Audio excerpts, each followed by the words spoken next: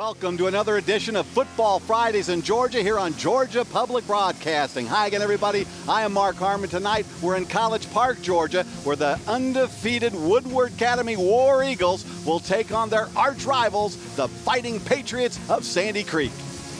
And I'm Jackie Britton. Coming up in the show, I go one-on-one with the five-time heavyweight champion of the world himself, Elijah Holyfield, and his son, Elijah. Elijah is a running back here at Woodward, and he's committed to the University of Georgia. He's also the fifth best running back in the country. I'm Sam Crenshaw. Coming up in the Extra Point tonight, the keys to victory for the War Eagles and Patriots in a big region showdown. Matt? And I'm Matt Stewart. Coming up in our College Football Hall of Fame recruiting roundup, Elijah Holyfield, the #1 ranked running back in the state, a knockout commitment for the Georgia Bulldogs. See what I did there, Sam? Yeah, you get to see him tonight on GPB. So it's the War Eagles and the Fighting Patriots. The cheerleaders are ready. Eddie the Eagle is ready. The All Access Pass is coming your way next, live on GPB.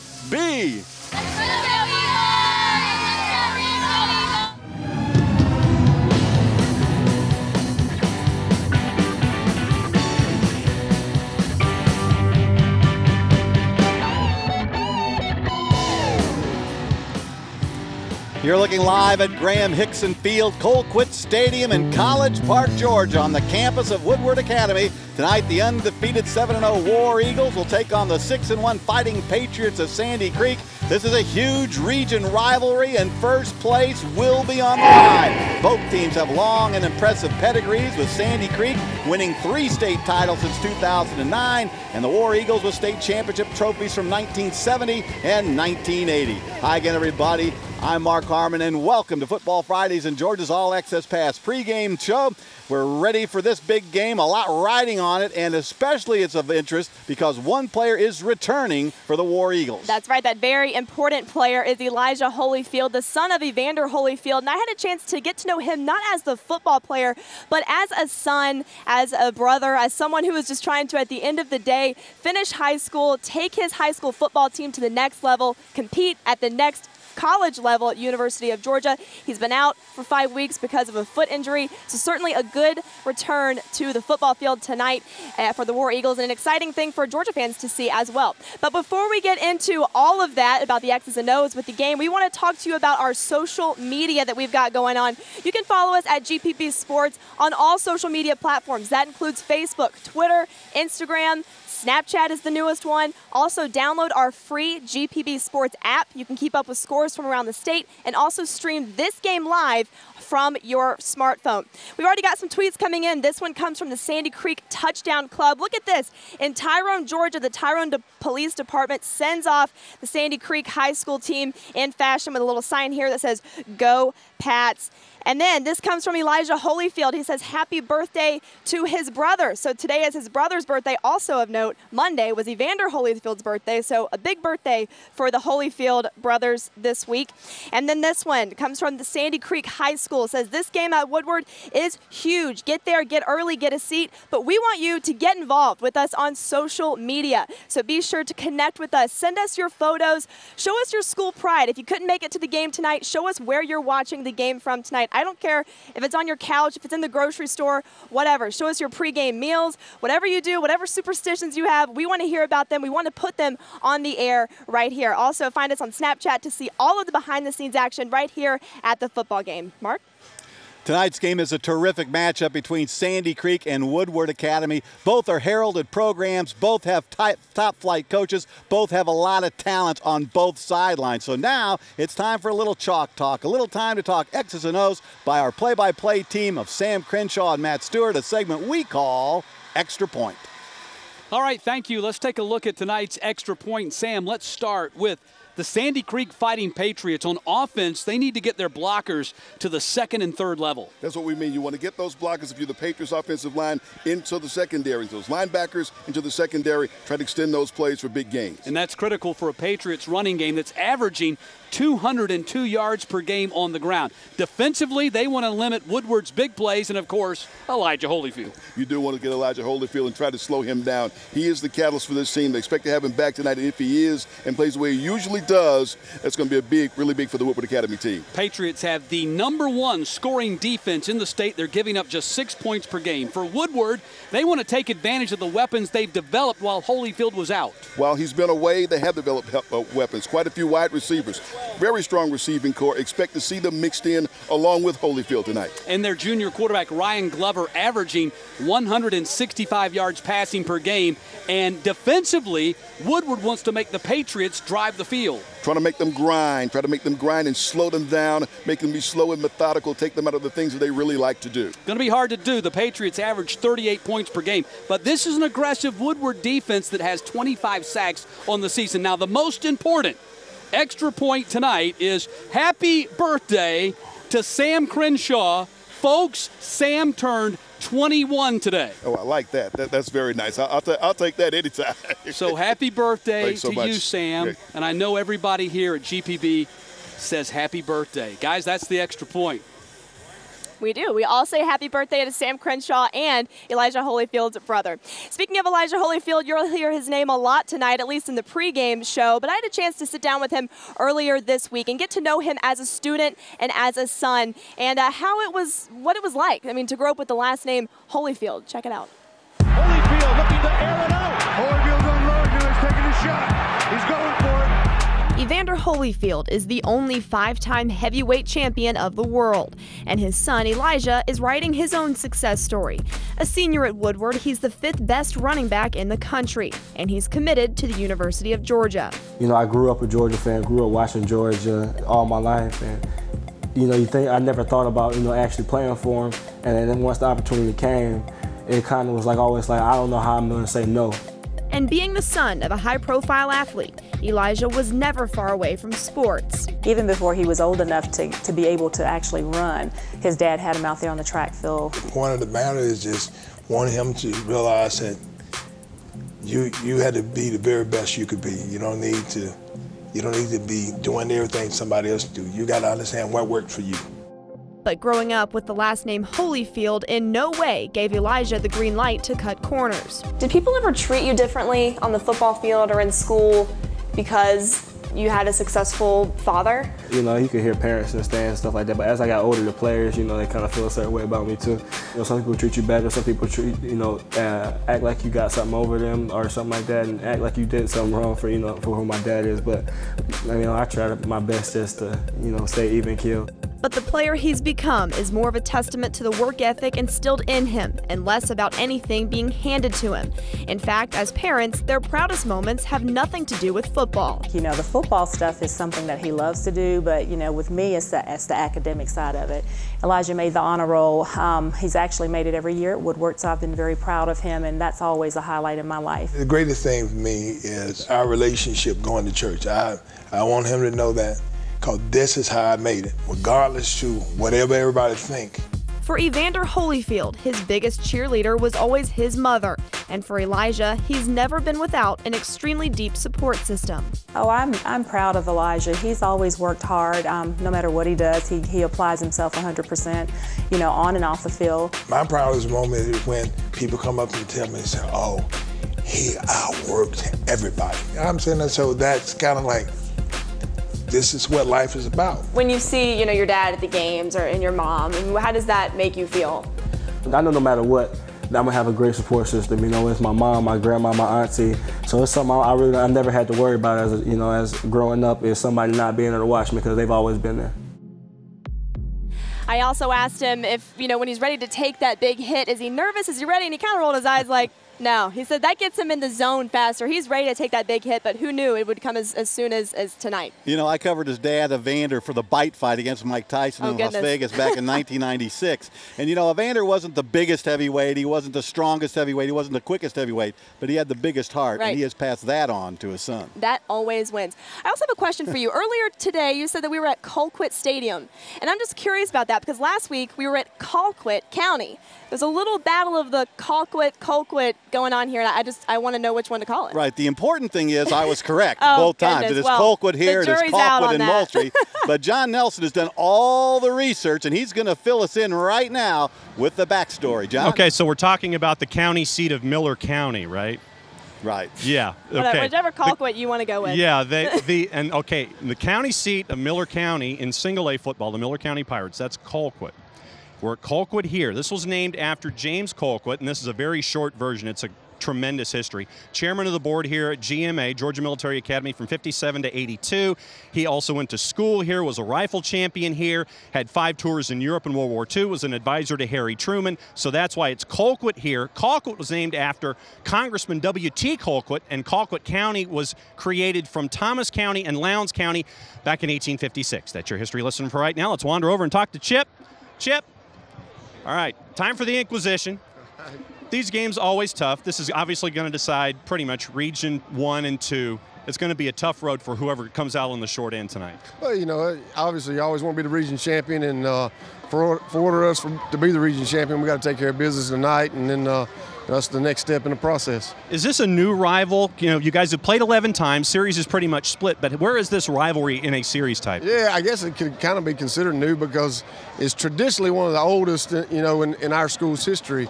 But not having played them in such a long time until this 2-year cycle, you know, it is kind of new to our kids. And so, you know, it's kind of rekindling an old one, but new to these young men. All right, go get them out on the field. We'll catch up with you in a bit. Thank you. All right, Chip Walker, he's getting ready for a very tough game. Let's send it over to the set. And Jackie.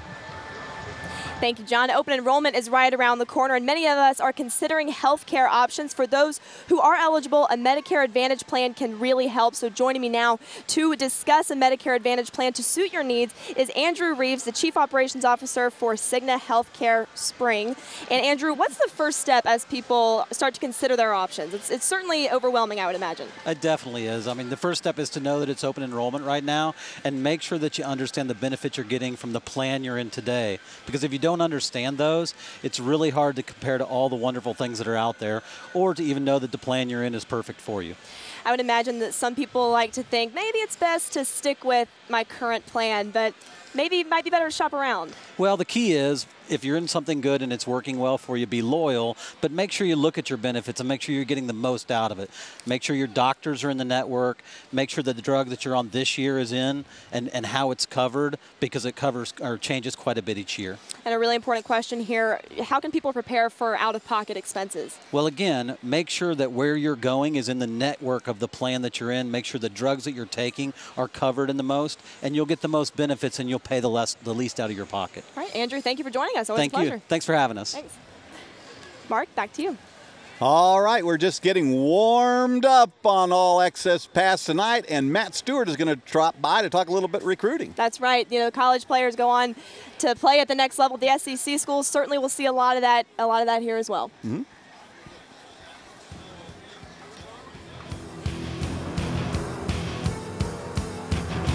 Football Fridays in Georgia on GPB is made possible in part by Regions Bank.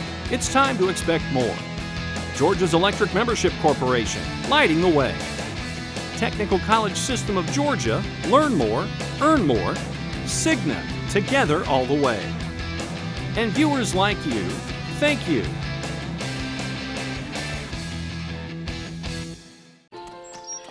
You exercise. You choose the salad, occasionally. But staying well, physically, financially, emotionally, is hard on your own. So Cigna's got your back and your knees 24/7. Cigna's there to answer your questions, or when you need some coaching. In sickness and in health, Cigna's there, helping you to get well and stay well. That's having a partner who's with you all the way. Cigna. Traveler and Outdoors are back to back. A little something for everybody. Fantastic natural history, and it starts and ends on a Georgia beach. Catch all the fun, action, and beauty now on Thursday nights. Georgia Traveler at 8 and Georgia Outdoors at 8:30. Thursdays on GPB.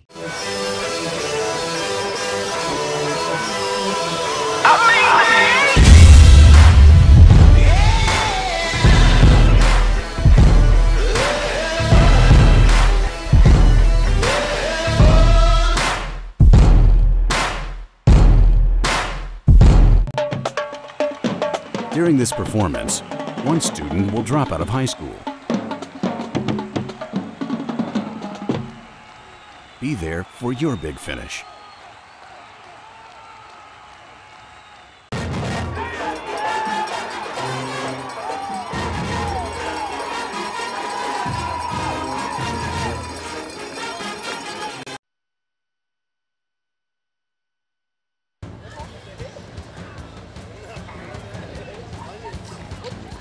Welcome back to Colquitt Stadium on the campus of Woodward Academy, where tonight the undefeated War Eagles will take on their region rival, the Fighting Patriots of Sandy Creek, and first place is on the line.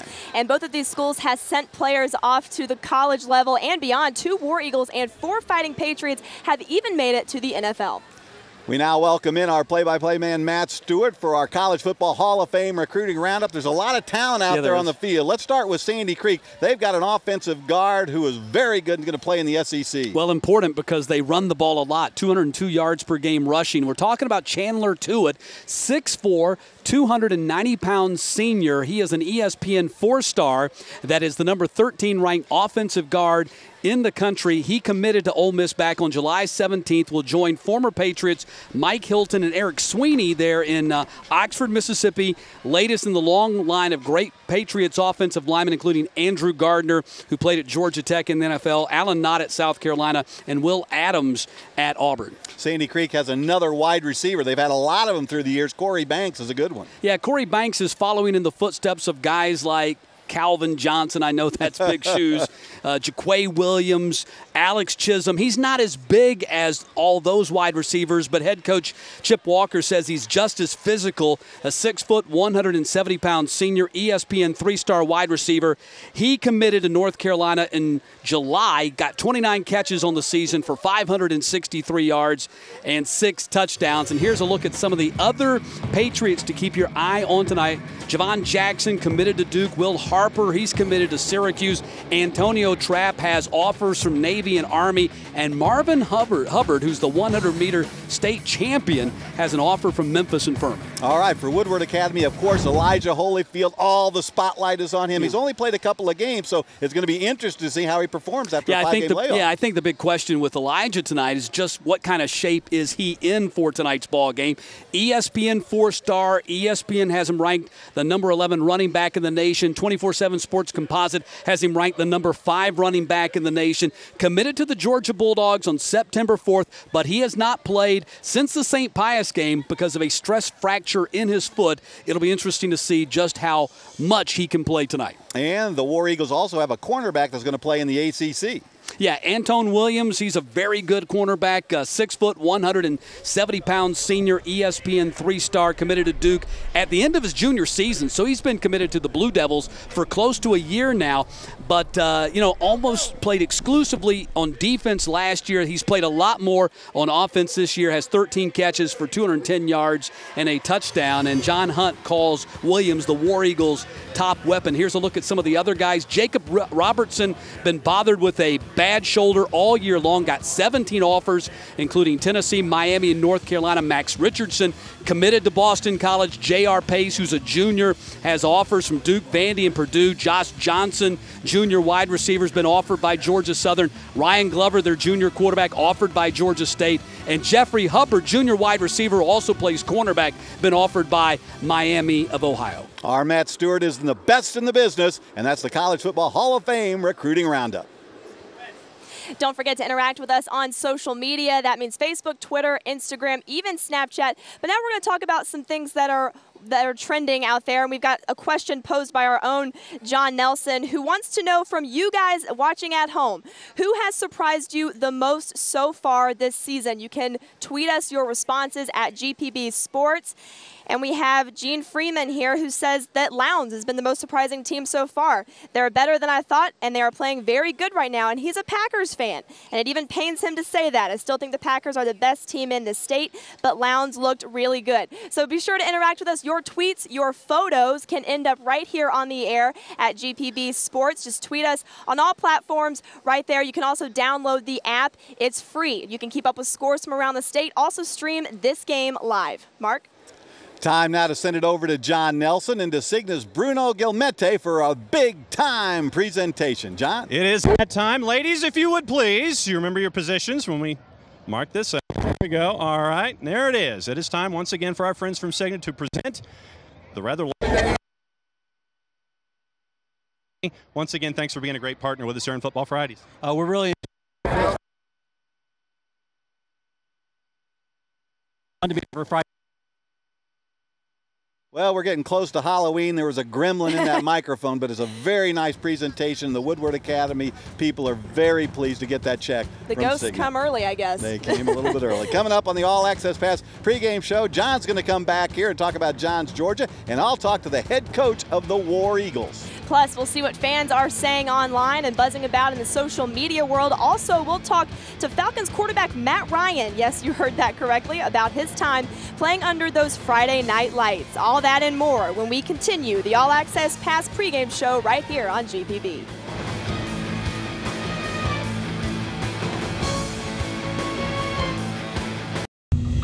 Meet John. John has decided to drop out of school. But what he didn't realize is that now this door will be closed to him. And this one too. Well, you get the idea.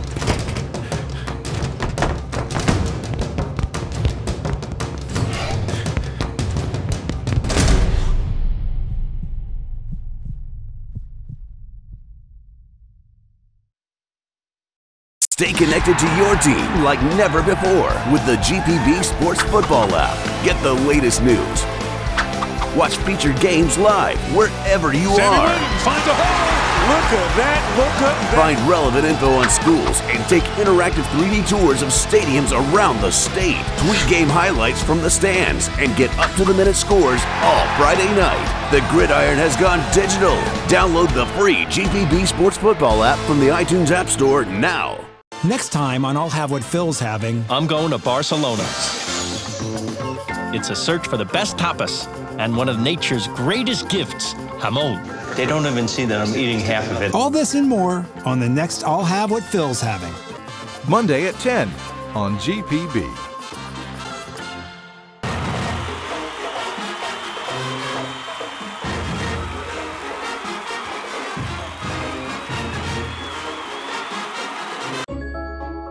At the heart of our community are the businesses that don't skip a beat. Georgia's electric membership cooperatives stand behind local commerce. Whether keeping farms running or shining a light on new ventures, we bring business, large and small, to our communities. Creating jobs, driving development, supporting dreams. Georgia's EMCs, powering our businesses, lighting the way. Good morning. It's 8 o'clock. Wherever you are in Georgia, we're glad you're listening. We're hearing from people all over the state right now supporting their public radio station. Thank you for 88.5. What a great new station. At last, thoughtful and intelligent information and discussions during the day. Our reporting is more reflective of the community around us. GPB is here for you every time you need us. We want to be a part of the community that is Georgia. Thank you. Thank you. Thank you. Thank you for your support.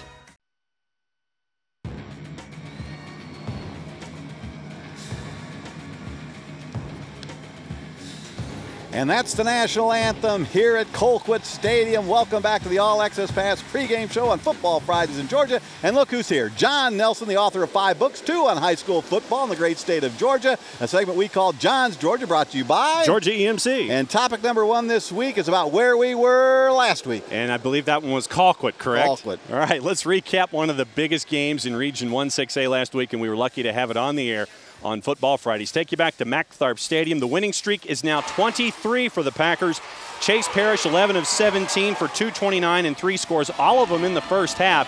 And it was just from the beginning a dominating performance. One of the best athletes in the state, Kiel Pollard, picks him up and puts him down. And then I think this was the score really toward the end of the half that kind of personified the entire evening. 49-14, your final. Colquitt is rolling. That's it for topic 1. What's topic 2? Topic number 2 is another huge rivalry, Northside Warner Robins and Warner Robins. Last story, we spent time in Slash Pine Grady and Mitchell EMCs. This one, we're going to spend time in Middle Georgia EMC and let you know what happened in front of a packed house at the MAC, and it was all Northside Warner Robins. Northside led 31-7 at the break. Tobias Oliver rushed for 148. Deshaun Dinkins for 141 on 18 carries, the largest scoring output ever for Northside in the history of the rivalry. 58-14, your final. That's it for topic 2.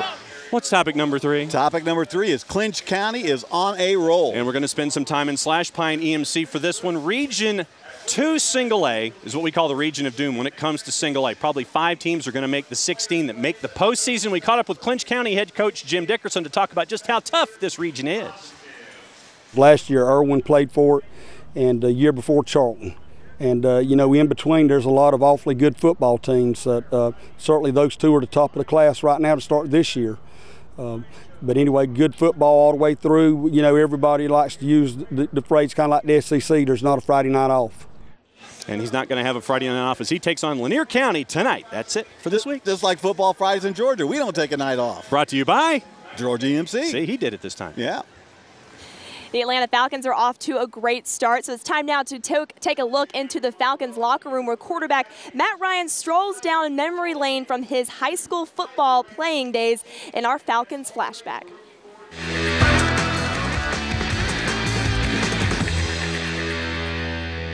There's nothing better, right, when you're in high school playing with, you know, some of your best friends and you know, you're going against your local rivals, those kind of things. I mean, it's just football at its purest, and it's a lot of fun, you know, thinking back about that. And some of my best football memories are from high school. Talk about that one specific memory, maybe a play, maybe a win. What would that be? I remember we played one of our rival high schools, Malvern Prep, my senior year, and it was raining, and it was kind of a miserable day, that kind of deal. And we hadn't beaten them in a couple of years, and you know, we were able to pull it together. I think we won something like 14-12 or 14-10, something like that. But that was kind of the one that sticks out. I mean, just kind of gutting it out in the rain and finding a way to get it done. As a professional player, as a member of the Atlanta Falcons, what advice would you give to a Georgia high school football player? Have fun. You know, it's a great time in life, high school. Enjoy it, have a blast doing it, and work really hard. And hopefully, you know, if you aspire to keep playing, it'll work out for them. War Eagles coach John Hunt coached and played in the NFL, coached and played in the college ranks, and he was last year voted the 4A Coach of the Year. Moments ago, I talked to the head War Eagle about tonight's game and his team this season. Well, I tell you what, we got a resilient team. Believe it or not, we've kind of been snake bit with some injuries this year, and we've had quite a few people miss games. And thankfully, we had the next person stood up and jumped in there and played well enough for us to win and be here at 7-0. So it hasn't been quite as easy road to get where we are right now, you know, with our little injuries. But I think we're starting to get everybody healthy right now, which was a good part of the season too. Talk about tonight's game, obviously. First place in the region on the line tonight with Sandy Creek. Well, absolutely. I mean, obviously it's a region ball game at Sandy Creek. You know, that coupled together makes this the importance of this game really big. We're certainly fortunate we have them at home, and we're hopefully have a good crowd out here and be able to play well and come out with a win. You're getting Elijah Holyfield back at running back. What do you expect him after being off for 5 games? He's been off for about 5.5 weeks, and we got him back, and he ran around a little bit this week. You know, grossly out of shape, obviously. You know, I guess to do my best to manage him. Certainly, I think we're going to use him, but I certainly need to make sure he's all there in the fourth quarter when I expect us to be in a tight game to hopefully pull it out. Good luck tonight, Coach. Thank you. I appreciate it. Don't forget that you can hang out with us online too. So that's on Facebook, Twitter, Instagram, Snapchat. And if you download our app, it's GPB Sports. It's for free. Go to the App Store. Look at this. You can stream the game live from your phone, from your iPhone, from your iPad. And Android users, we haven't forgotten about you. That's coming, but you can still download the GPB Sports app on your phone as a button, as a home screen. But for now, this works pretty good. You can stream the game live from right here at Woodward Academy. So that's pretty cool. You got Mark Harmon right there. That's pretty neat. I just interviewed that guy. I know. It's like that just happened. That's pretty cool. That's pretty neat. I might just watch this. Yeah. You got the rest of it. You can watch me live and in person. Yeah. All right. Well, I believe that it is that time. We are counting down to kickoff. It is the Fighting Patriots of Sandy Creek. And it's also the War Eagles of Woodward Academy. It is game time on Football Fridays in Georgia, live on GPB.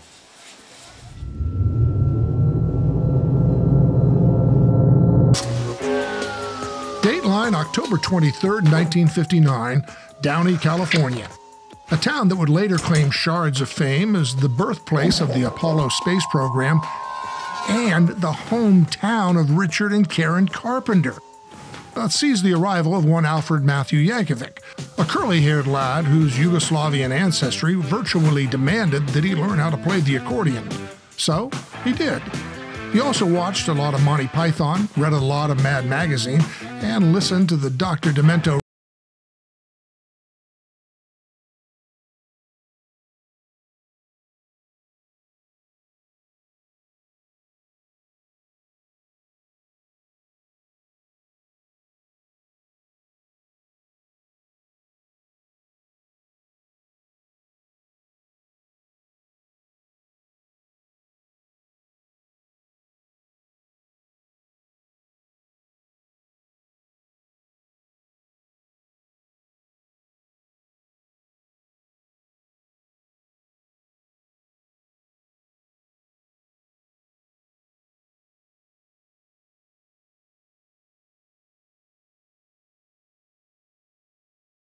The Sandy Creek Fighting Patriots hail from Tyrone, Georgia, and are frequently seen at the Georgia Dome at the end of the season. Coach Chip Walker is back for an 11th season, but the Patriots have been playing for a Coach Walker since 1999. Chip's dad, the legendary Rodney Walker, helmed the team for 6 years before Chip took over. They've been to the playoffs every year since 2002 and have come up as champs 3 times in that stretch. The Woodward Academy War Eagles hail from the largest independent school in the continental United States and one of the oldest. It was founded in 1900 as Georgia Military Academy, and that combative spirit still lives on the field. It's the 5th season for Coach John Hunt. He's gotten his team to the 4A playoffs, every one of them, but no trophies yet. Could this be their year? As Weird Al blows out his birthday candles, we're getting close to the end of the regular season. Who gets to count tonight as a win? We're ready for another Football Friday in Georgia. Time to play some football. That's a championship team right there. It's a hot time tonight.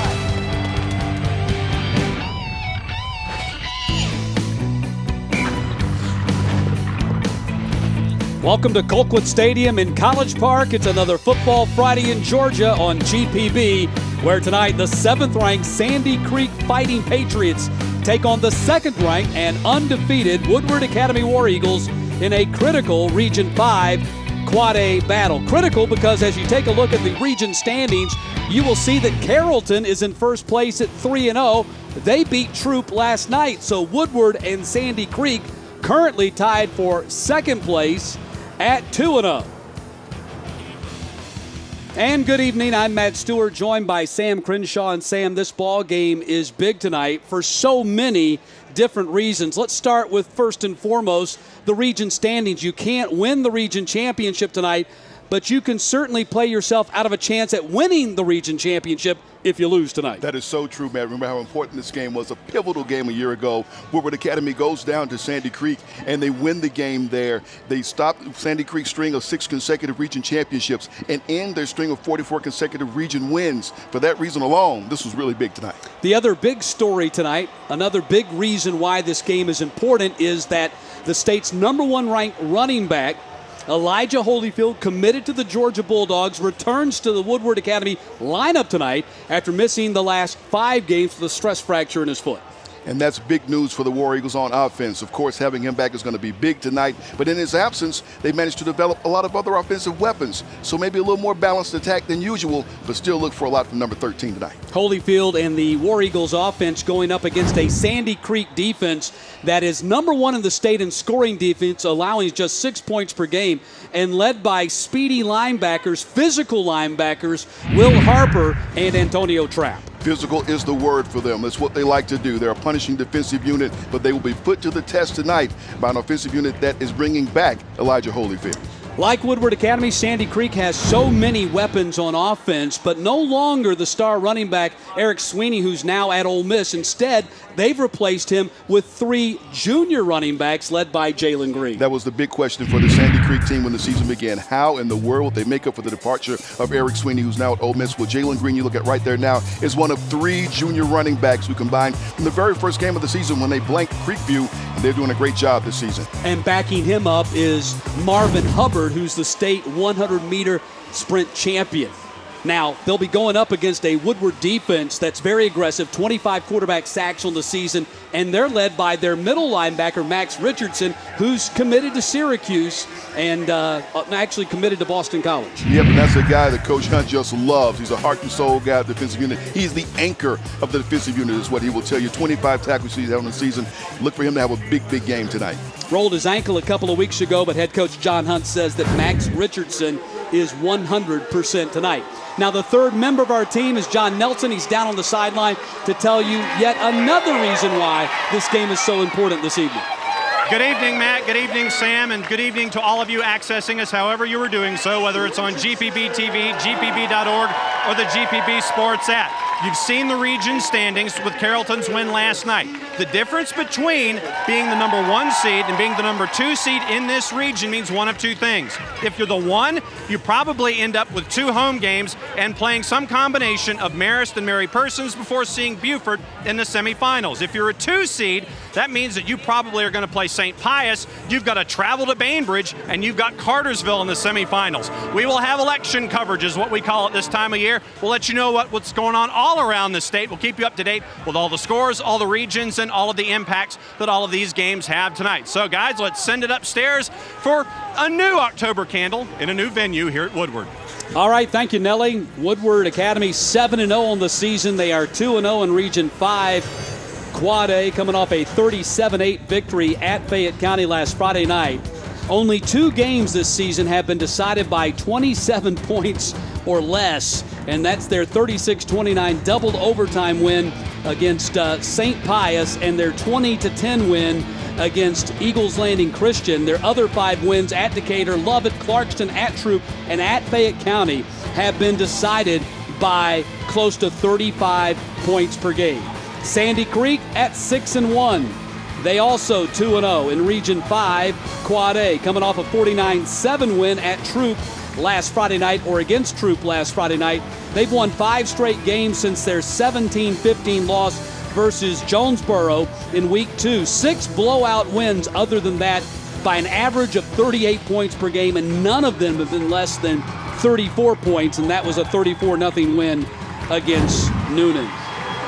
Chip Walker in his 11th season as the Sandy Creek head coach, 116-20-1 his overall record. 3 state titles coming in 2009, 2010, and 2012. Last 7+ seasons, after going 21-13 in his first 3 seasons, Walker and the Patriots have gone 95-7-1. And John Hunt in his 5th season as Woodward's head coach, 42-14 his record, 26-7 the last 2+ seasons after going 15-8 in his first 2 seasons. He was the Quad A Coach of the Year a year ago, and his background includes many years with Steve Spurrier as an offensive line coach with the Florida Gators, Washington Redskins, and the South Carolina Gamecocks. He was also a head coach in the state of Florida, Buchholz in Gainesville, Dr. Phillips in New Smyrna Beach. Yep, he has been around, of course, great history with him. Of course, you talk with him a lot about coaching with Steve Spurrier. And really, it's that now he is a head coach. He gets to have a little more balance, try to have a little more balance, because with Coach Spurrier, they were flinging the ball around so much. 12th all-time meeting dating back to 1996, with Woodward leading the all-time series 6-5. War Eagles 28-7 win at Sandy Creek last season snapped a 4-game losing streak in the series, but was also the first meeting in the series since 2005. And not only did it snap a 4-game losing streak in the series, Sam, it snapped a 6-year region championship streak for Sandy Creek, and also snapped the Fighting Patriots' 44-game region winning streak dating back to the 2007 season. So it was big. It was big. It was big. The Patriots, if we could give them a term or a title, it'll be the Sultans of the south side of Atlanta. That's what they have been. They've been just a dominant force when you come south of this city. Well, we're ready to get started here at Colquitt Stadium in the shadow of the Hartsfield-Jackson International Airport. Don't know which way the wind is blowing out, and we see which way the planes are taking off tonight. You can see them from here in the press box. And the opening kick is going to be taken in the end zone by Javon Jackson, so it'll come out to the 20-yard line for Sandy Creek. And they are led by their sophomore quarterback, 6'1", 165-pound Bryant Walker. He is the son of the head coach and the second straight Walker and son of the head coach to quarterback this team, following in the footsteps of his older brother Trey last season. Walker on the season has completed 61% of his passes for 973 yards. That's 139 a game. 10 touchdowns and a very impressive 0 interceptions. That is very impressive. When you get to this stage of the season, to have not given up a pick all season long, that is remarkable for someone who stepped into this job and has started to get his holding things down quite well. Here's Brian Walker. Well, Sandy Creek averaging 38.7 points per game. That's number 5 in 4A. And we have a timeout called by Sandy Creek before they can even snap the ball. What's that? Coach Walker really must have seen something he didn't like to start this game with a timeout. Well, somehow they didn't have the right personnel on the field. And let's check in with John Nelson. They didn't get the 11th man on the field until 7 seconds to go on the play clock. Coach Walker didn't have much choice but to burn the timeout. Well, he was especially upset with the way they played a year ago in their 28-7 loss against Woodward. They had 5 offsides penalties and a roughing the passer penalty late in the game that led to the Woodward Academy win. So he felt like they did not play their best last year in the 28-7 loss, and they start this ball game with a 5-yard penalty before they can snap the ball. And we're just talking about the quarterback, Brian Walker, and to have come this far in the season without an interception. And here we are at this stage in the season not having enough guys on the field for the first play of the game. That's something you don't expect to see. Well, you see that Marvin Hubbard lines up in the backfield behind Bryant Walker, so he's our starting running back tonight in a 4-wide set for the Fighting Patriots. First pass to Jackson, and Javon Jackson runs out of bounds, and another flag on the field as we take a look at the Regions Bank starting lineup for the Fighting Patriots and Chandler Tuitt. Their right tackle, 4-star ESPN number 13 offensive guard in the country, although he plays tackle for the Patriots. He's committed to Ole Miss. And in the backfield, Corey Banks in a long line of great Fighting Patriots wide receiver. Banks is committed to North Carolina. He's got 29 catches on the season and 6 touchdowns.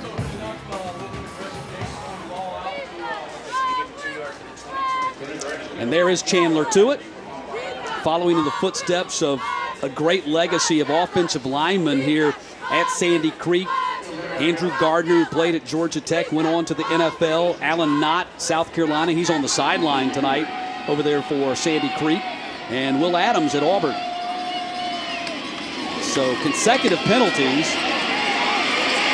Ball was thrown backwards to Javon Jackson, who's also their number 2 quarterback, and you see he acted as if he wanted to throw the ball downfield to Corey Banks, instead runs out of bounds. As we take a look at the Regions Bank starting lineup for the War Eagles up front, Myrick, their bandit, has 9 quarterback sacks on the season. Max Richardson, their Mike linebacker, committed to Boston College. And in the secondary, Antone Williams, the corner, is committed to Duke.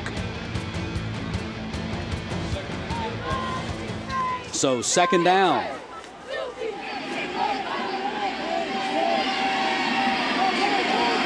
Second and 13. Marvin Hubbard. Not much running room for Marvin Hubbard as he gets stopped shy of the original line of scrimmage, and it's going to bring up a 3rd down and long. Watch him take the toss here. And look at the black jerseys all around. Not much there for him. A lot of pursuit. KJ Phillips, one of those, in on the stop, number 5. Yeah, and Max Richardson, their Mike linebacker, already has 2 tackles already in this ball game. 53 tackles on the season and 6 quarterback sacks, 5 tackles for loss for the solid 6', 230-pound senior. So 3rd down from the 17-yard line.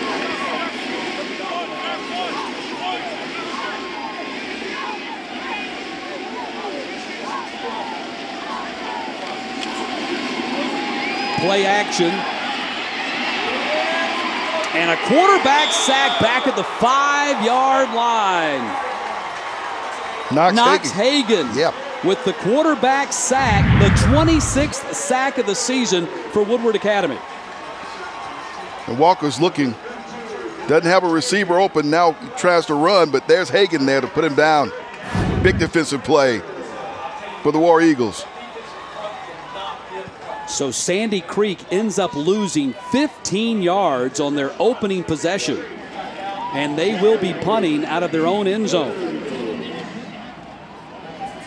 Major Weems, the sophomore, back to punt.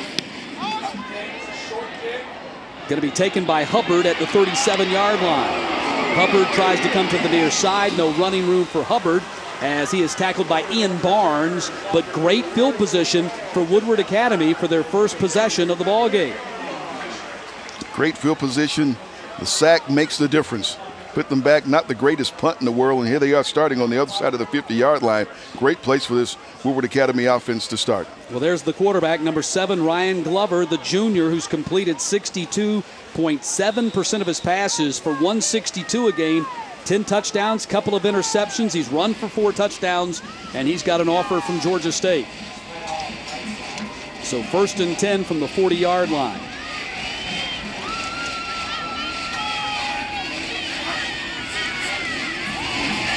Glover going to the air and got a man wide open. That's going to be a touchdown on the very first play of the game. What a blown coverage. A 40-yard touchdown pass to Jacob Robertson, and Woodward has a 6-0 lead. 1 minute and 11 seconds, or 2 minutes and 11 seconds into this game. What a call. What a remarkable call. Of course, everybody's watching number 13 to see if they give the ball to Elijah Holyfield. So everybody's kind of trying to help out with him. And they don't pay attention to the receiver that comes free.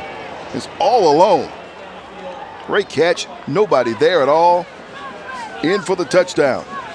Martin Rodriguez on for the PAT. And Rodriguez puts it through. He is now 34 of 35 on his PATs this season. And Woodward Academy jumps on top. A 40-yard touchdown pass from Ryan Glover to Jacob Robertson. And the War Eagles have the early touchdown advantage.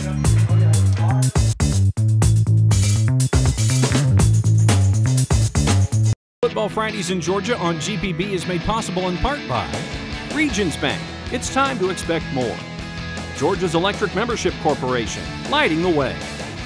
Technical College System of Georgia, learn more, earn more. Cigna, together all the way. And viewers like you, thank you.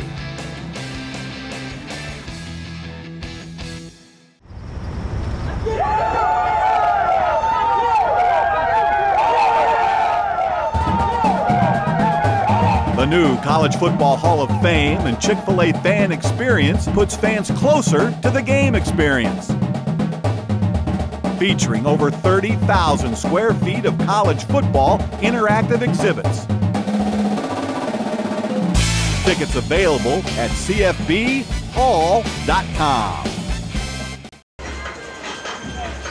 Jacob Robertson with the 40-yard touchdown reception to give Woodward a 7-0 lead on Sandy Creek.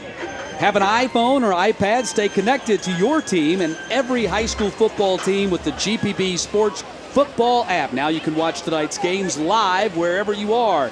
Get the latest news, find stats and matchups, and take interactive 3D tours of stadiums around the state. Tweet game highlights and get up-to-the-minute scores all Friday night. The Gridiron is now digital.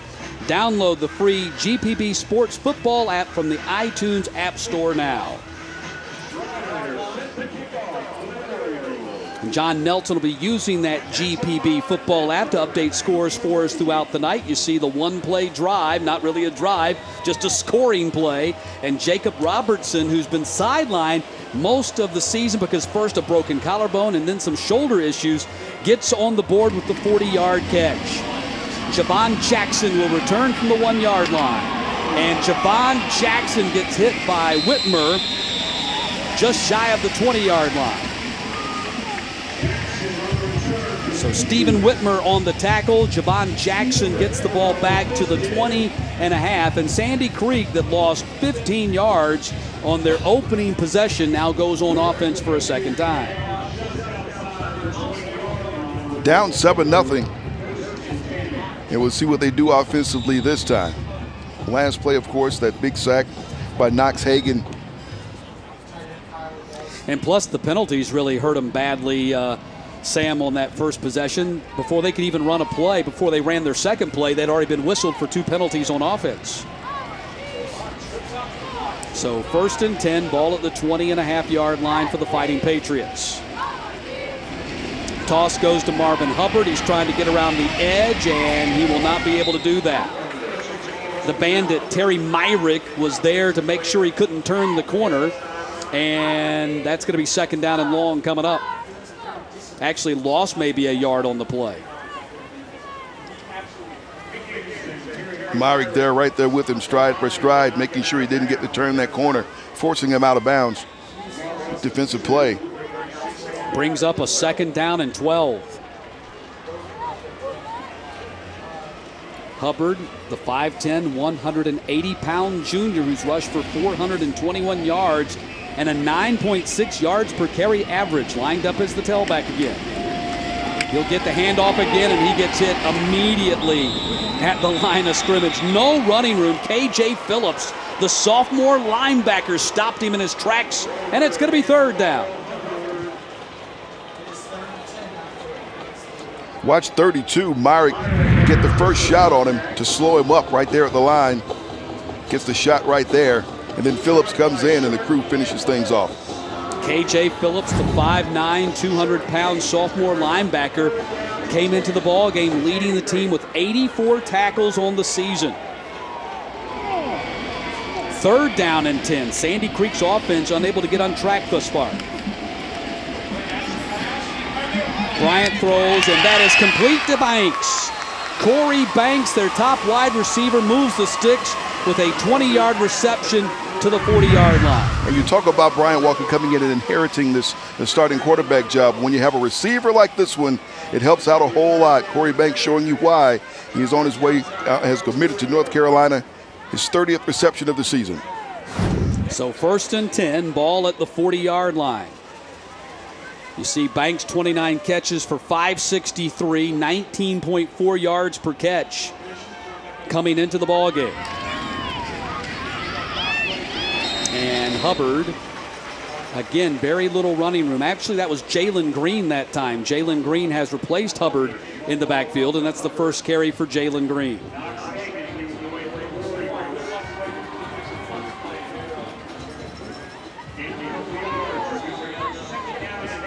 This front for the War Eagles has been very active and playing very, very well and slowing down that run. They're off to a great start in this game.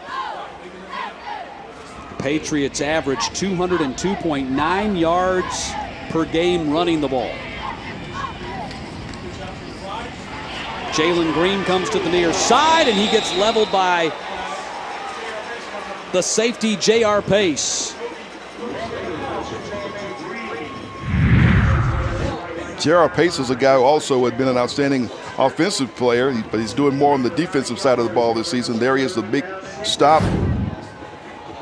Well, Pace had been a starting wide receiver for the War Eagles until suffering a broken hand. And so since he's got a broken hand, you can't play wide receiver, but does not inhibit his defensive skills. That was his 30th tackle of the season. And doesn't slow him down at all.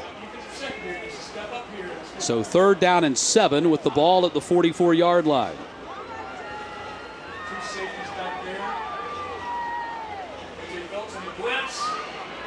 Bryant throws, and that is complete. Catch made by Javen Hawes for the 1st down. Pressure was coming. But Walker stands in there and delivers the pass. And a great catch there by Hawes. 1st down.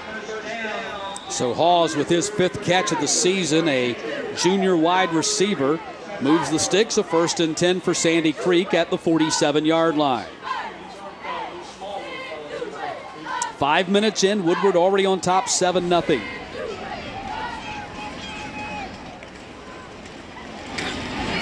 Jalen Green, and helmet off as Jalen Green got stuck hard.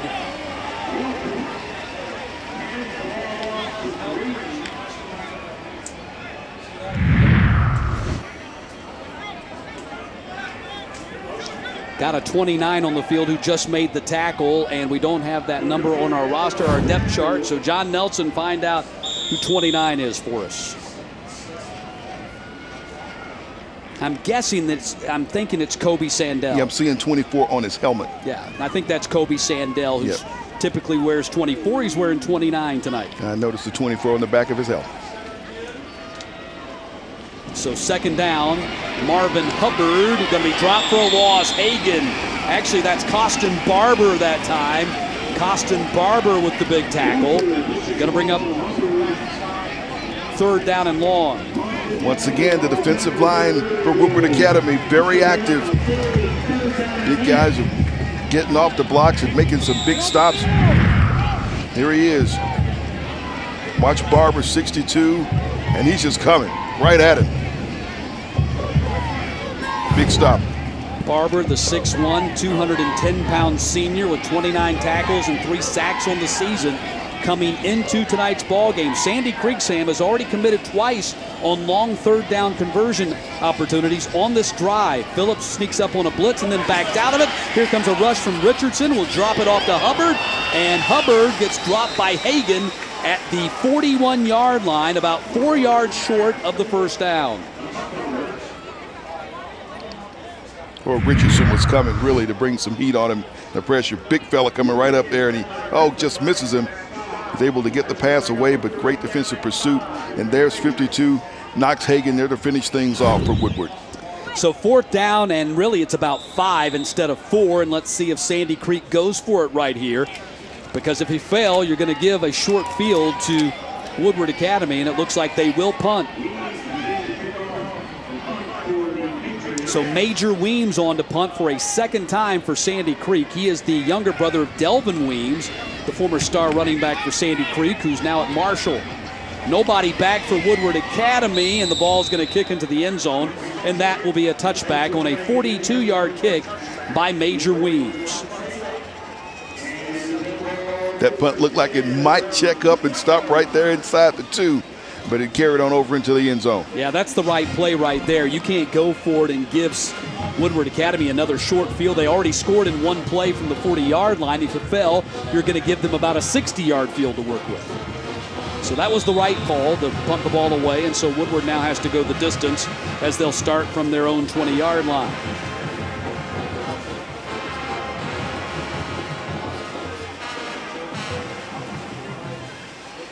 So Woodward's run only one offensive play. That was the 40-yard touchdown pass from Glover to Robertson, and that's the first carry of the night and the first carry in over a month and a half for Elijah Holyfield. And Holyfield picks up just a couple of yards, has not played since the second game of the season because of a stress fracture in his foot. And what a game he had. That was a game against St. Pius. I believe they won that game in overtime. He had 183 yards and 4 touchdowns on 18 carries in that game. Big weapon for the War Eagles as they pull that one out. And Coach Hunt will tell you he's not crazy about that game, wasn't proud of the way the team played in general, but still they got the victory. You saw Holyfield's numbers in just 2 games, 313 yards rushing, and that still leads the team. Glover back to pass again and looking across the middle, and it was broken up. Don't know that that was intentional, but Antonio Trapp had the ball hit off his shoulder. Didn't even really see it coming as we take a look at the Regions Bank starting lineup for Woodward. Onto the offensive line, Farrell and Berkey, the guard and the tackle. Those guys are the anchors at that offensive line. And, of course, Elijah Holyfield leads the skill position players, the 4-star running back and commitment to the University of Georgia. So 3rd down and 8 now from the 22-yard line. That's Robertson, number 18, split out here to the bottom. He had the 40-yard touchdown catch earlier in the quarter. Watch for him. Glover going to run it instead with a spin move. Will pick up the first down. And Ryan Glover's got lots of room to run and finally steps out of bounds at the Sandy Creek 41. That's a 37-yard run by Glover. Watching Ryan Glover here, takes a step back, and this is clearly a planned play, steps up and runs the spin, and there's nothing in front of him but green grass. And perhaps the silver lining in the dark cloud of losing Elijah Holyfield for 5 games was they found out Ryan Glover was a player. Yep, he is that. They've had to rely on him a lot more. They've had to rely on the passing game a lot more than they would have had they had Holyfield the entire season. Now Holyfield gets his second carry. And Holyfield, not much doing for Holyfield right there. That's Colby Warrior making the tackle for Sandy Creek as we take a look at the Regions Bank starting lineup for the Patriots on defense. Forte, their defensive tackle, is 6 sacks. He has an offer from Ball State. The linebackers, Harper and Trapp, are both projected safeties at the next level. Harper committed to Syracuse, and Trapp's got offers from Navy and Army. And in the secondary, Javon Jackson committed to Duke. just a couple of weeks ago. He's an ESPN 3-star safety with 4 interceptions. Play action and incomplete. Trying to get the ball to number 1, Antone Williams. Here's a look. Tried to go to Williams. I just couldn't bring it in. It was right there off one hand. Williams, a guy that played almost exclusively last season on defense, but head coach John Hunt decided, hey, this guy is so talented. We got to find a way to get him involved with the offense, and that's what they've been able to do this year. And that was an expeditious move, given that he didn't know Holyfield was going to be down. They'd already decided to use Antone on the offensive side of the ball a lot more before Holyfield got hurt. Holyfield calls for a timeout. The ball was snapped anyway. I think they did get the timeout before the ball was snapped, so that's not a live ball. That's one thing you got to do. You want the timeout, but don't take your eye off the ball, because you don't get the timeout unless the referees blow the whistle, unless the officials blow the whistle. So keep your eye on the ball even while you're trying to call the timeout. I'm sure he's been reminded of that in this huddle. So let's check in now with John Nelson. All right, guys, it is that time where we tell you what is going on around the state. Time to kick it for the first time this evening, and the first stop, DeKalb County, Arabia Mountain hanging in there with St. Pius right now in Region 6 Quad A. Pius right now the number 1 seed at 5-0, 5-2 overall, and Arabia Mountain having a really good year. 4-3 overall, 4-1 in the region, right now tied at 14. You see how much time's left in the first quarter. Arabia Mountain hanging in there in Region 6 Quad A. More as we go. Well, there's Elijah Holyfield, number 13, averaging 8.7 yards per carry in his 2 games. Practiced for the first time on Wednesday. Hunt says he was huffing and puffing, just got out of the boot last week. So 3rd down now and 7. Setting up the screen for Holyfield, and he's got lots of real estate. Holyfield makes a man miss, stumbles forward to the 15-yard line, and a big first down for Elijah Holyfield and Woodward Academy. And this is another way they love to use him when he was healthy out of the backfield. And there he is. Patriots are bringing the pressure, but there's Holyfield there. And then look at the balance to stay on his feet. Stay up and get that extra yard. And there's Holyfield, 5'11", 205, a great-looking physical specimen, just like his dad, ESPN 4-star, 11th ranked running back in the nation. He committed to the Georgia Bulldogs on September 4th. 1st and 10. Holyfield gets it again, starting to get rolling. You can see he's taking the contact, and now he's getting some extra yards after that contact. Not a big gainer right there, but you get the sense that he's starting to get some momentum. And that's the thing you notice about him, getting that extra yard. We see him in the last 2 plays now, him giving that extra effort to get that extra yard. That's the thing, of course, that obviously Coach Mark Richt and the staff over at University of Georgia really like about him. But that's what he does when he's healthy and in this offense for Woodward Academy. Inside our final 2 minutes of this first quarter, 2nd down and 8 with the ball at the 13-yard line.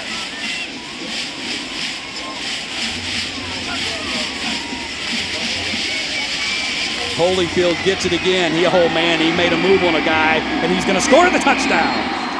13-yard touchdown run for Elijah Holyfield. He's starting to get warmed up, folks. He is starting to get warmed up. I think there's number 3, Javon Jackson, who came up and just lost.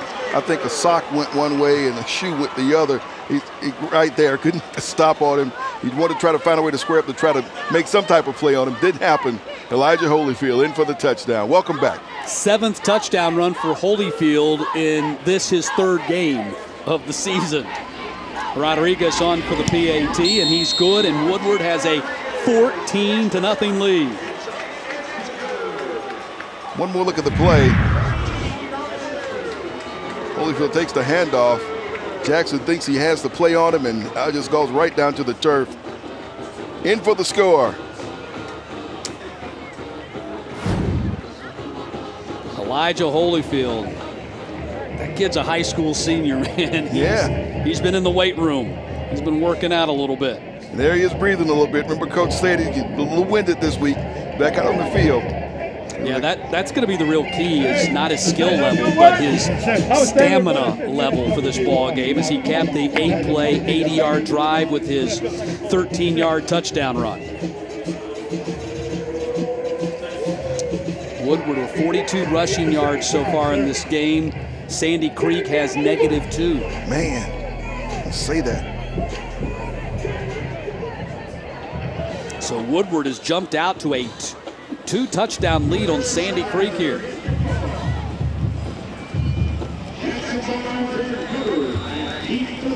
And this Patriots defense has already given up 8 more points than their per-game average. This is a little pooch kid that's going to kick out of bounds at the 34-yard line. Kind of an idea, I guess, guarding against the opportunity for a big run back, something that would ignite Sandy Creek and get them back into this game, because right now we talked about how they've been struggling offensively, not able to get any type of momentum or consistency, nothing on the ground. Everything they've gotten tonight has been through the air. So the penalty against Woodward on the ball kicking out of bounds gives Sandy Creek the ball at their 35-yard line.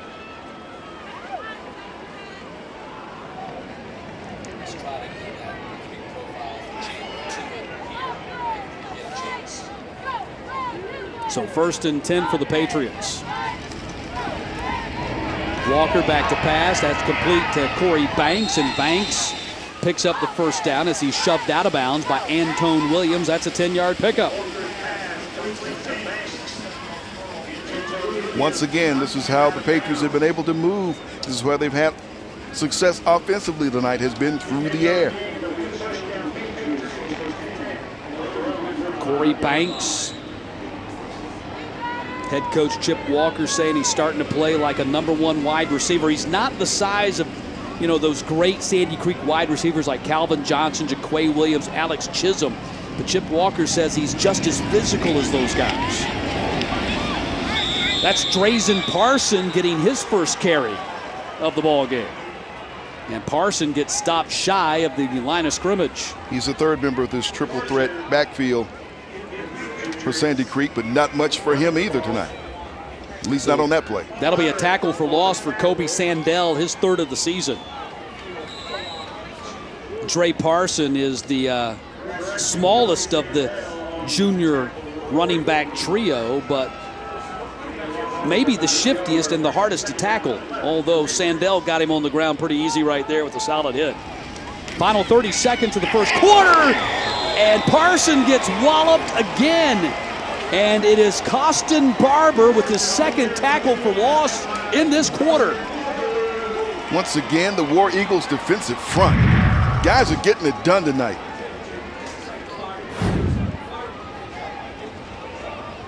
They've got 4 tackles for loss, including the Hagan quarterback sack in this first quarter as the first 12 minutes come to a close.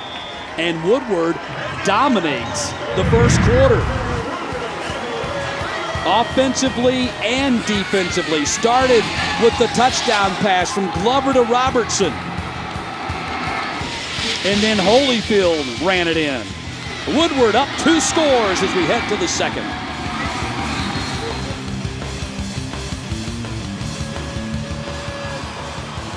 It brings out the best in all of us.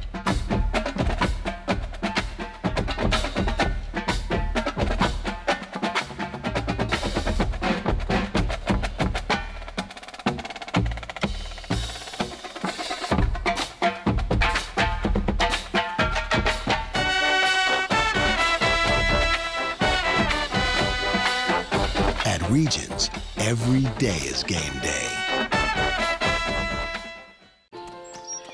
You exercise.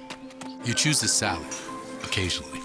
But staying well, physically, financially, emotionally, is hard on your own. So Cigna's got your back and your knees 24/7. Cigna's there to answer your questions. Or when you need some coaching. In sickness and in health, Cigna's there, helping you to get well and stay well. That's having a partner who's with you all the way. Cigna. At the heart of our community are the businesses that don't skip a beat. Georgia's electric membership cooperatives stand behind local commerce. Whether keeping farms running or shining a light on new ventures, we bring business, large and small, to our communities. Creating jobs, driving development, supporting dreams. Georgia's EMCs, powering our businesses, lighting the way. Nothing prepares you better for a great career than the technical college system of Georgia. TCSG colleges produce graduates with the knowledge and training today's top employers are looking for. With campuses across Georgia, state-of-the-art facilities, and outstanding instructors with real-world experience, it's the kind of affordable college education that will fast-track you into a rewarding career. We're building a better future for you. Contact the TCSG college in your area today or go to tcsg.edu. The annual Lights celebration kicks off the holiday season in historic downtown Moultrie Thanksgiving night, November 26th at 6 p.m. Brought to you by City of Moultrie Main Street Program and Downtown Moultrie Association. DowntownMoultrie.com.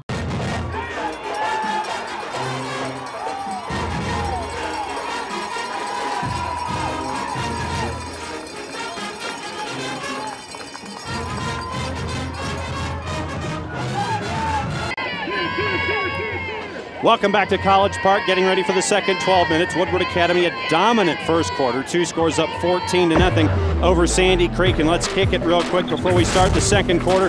And we're heading down south to Region 3 5A. Right now, halfway through the second quarter, Ware County leading Statesboro by the score of 15-3 there at Veterans Memorial Stadium. And here's how important this game is for Region 3 5A. Coffee, South Effingham, Glenn. And then you see Ware County right now on the outside looking in after 2 losses in a row. They desperately need this one to be that 5th team chasing after that 4th playoff spot. Coming out of Region 3 5A, Statesboro needs all the help they can get to finish to 500. Back upstairs for the second quarter, it's Matt and Sam. All right, thank you, Nelly. We start the second quarter with Woodward Academy on top 14-0. And a 3rd down and 12 coming up for the Fighting Patriots from their own 43-yard line. Sam, they really need to get a first down here. Yep, 3rd down. They have been able to convert on some 3rd downs so far, but this is a 3rd and long. Let's see what they do. Sandy Creek 2 of 4 on their 3rd down so far tonight. Bryant Walker 4 of 4 passing for 42 yards. Steps up in the pocket to avoid the rush. Throws downfield. It is intercepted at the 25-yard line. Darian Wiggins, brings it back to the 40, his 4th interception of the season, and that is the first interception that Bryant Walker has thrown this year. We mentioned that before the game, that he hadn't given up a pick all season long. He threw this one into triple coverage. Look at the 3 black jerseys that are there. He flings it out there anyway, and there's Wiggins, who comes away with the pick and a nifty return.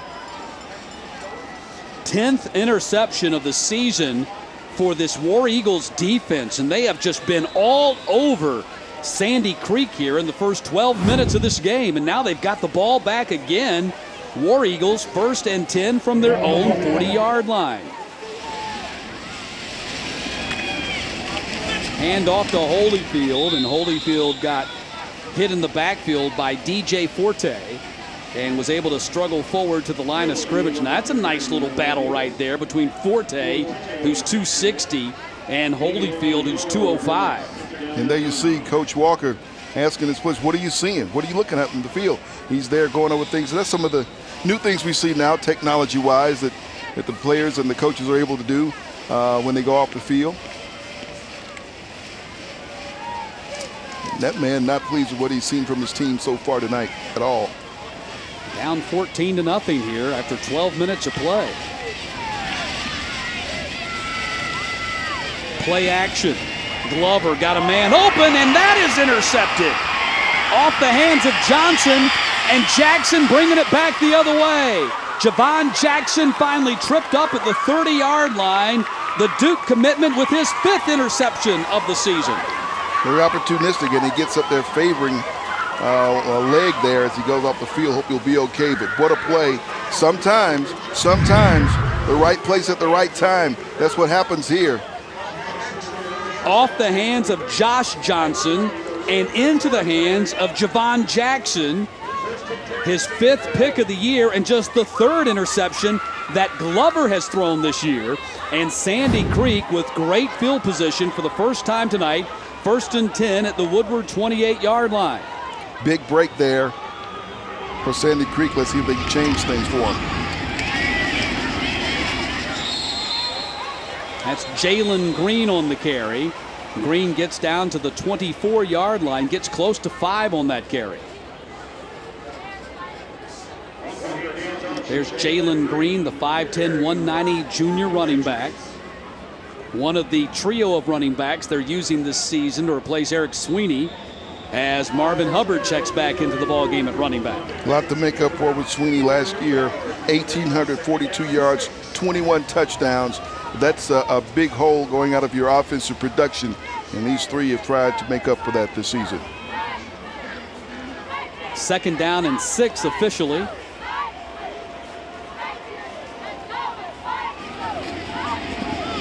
Pass thrown complete to Banks. 3rd catch of the ball game for Banks as he gets driven out of bounds by Antone Williams, but that should be enough for a 1st down.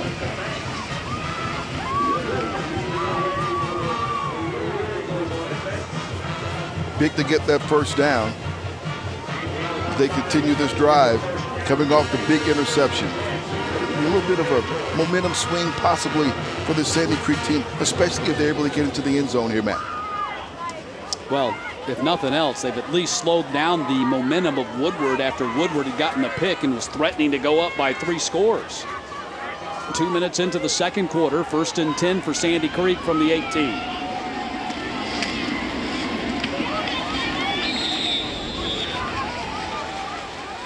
Jalen Green on the carry. Green picks up a couple of yards on the play. Not much. Tough sledding inside. Once again against the War Eagle front. They've been very difficult to move against and run against throughout this game. And now let's see, once we get down inside the 20-yard line, if that front stiffens even more. 2nd down and 8, ball at the 16-yard line.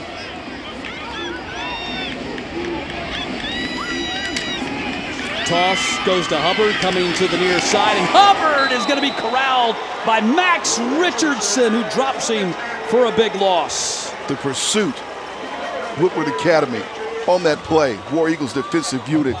Take a look. And Richardson leads the way.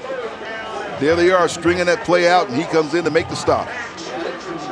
There's Max Richardson, the 6-foot, 230-pound senior. ESPN 3-star, ranked the number 33 inside linebacker in the college in the country, and committed to Boston College. That was his 6th tackle for loss this season. 3rd down and 11.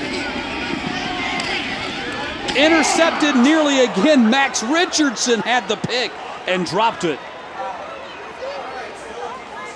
He's all over the field. Either he's bringing pressure on the quarterback, he's stringing out the run. This time he drops back into coverage and should have had an interception there.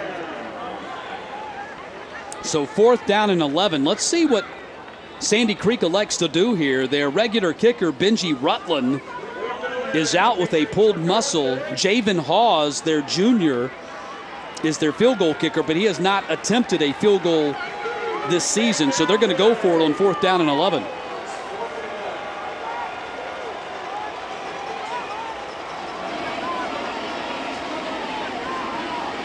This would be a big stop for the Woodward defense. They're going for the home run and looking to the corner of the end zone, and Caleb Slaughter cannot come up with it, and the ball will go over on downs.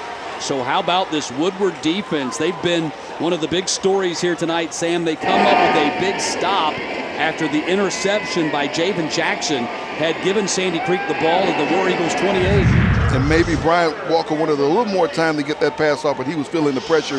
KJ Phillipson coming in, putting a big hit on him just as he let it go. So maybe he rushed it just a tad because of the pressure.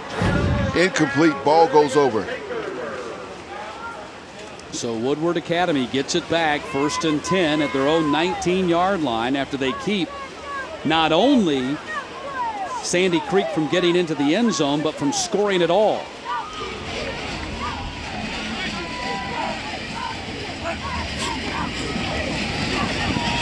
Glover going to keep? He already had 137-yard run tonight.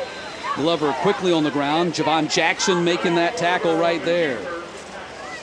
And as we mentioned, this War Eagle offense has had to improvise and learn to do some different things without Holyfield in the mix. And so it seems like that's one of the plays they call with great confidence, and something that Glover's had some time to work on, and we're seeing it here tonight. And here's Javon Jackson, 5'11", 180-pound senior, ESPN three-star safety, committed to Duke. He committed to Duke just 2.5 weeks ago. 17 tackles on the season. Already has an interception tonight, giving him 5 for the season. And it looks like a timeout has been called by Woodward Academy as they face a 2nd down and 6. And we'll take a timeout as well. 4 minutes into the second quarter. It's been all Woodward Academy thus far. War Eagles on top, 14-0.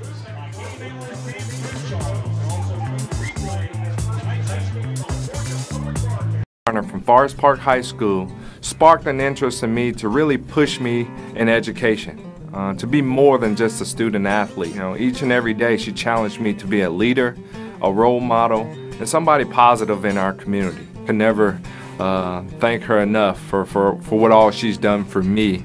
And there are teachers just like Miss Garner all over the state of Georgia today.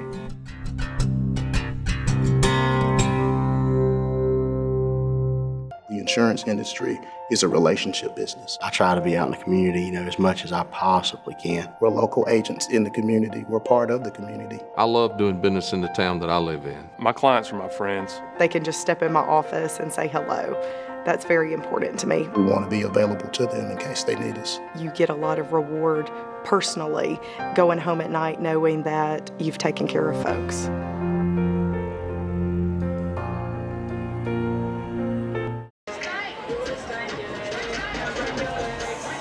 7:47 to play in the first half, and Woodward Academy with a 14-0 lead on Sandy Creek, trying to win in the series for a 2nd consecutive year.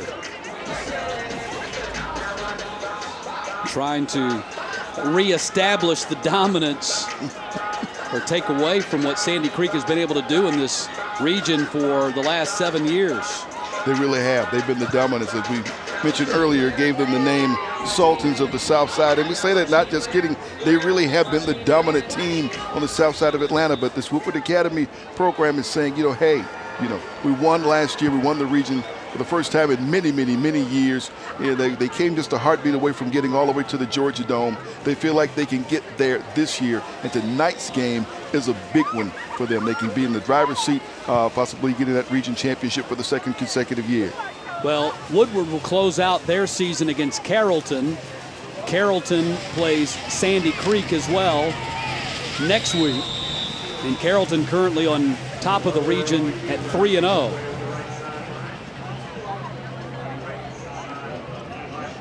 Tackle made right there by Elijah Gilmore, the Mike linebacker. 33 tackles on the season for Gilmore. He's really the only linebacker, true linebacker, they have in their defensive 11. The other 2 linebackers that we talked about off the top, Harper and Trapper, really DBs that they've moved down into the linebacker spot. So 3rd down and 3. Ball at the 25.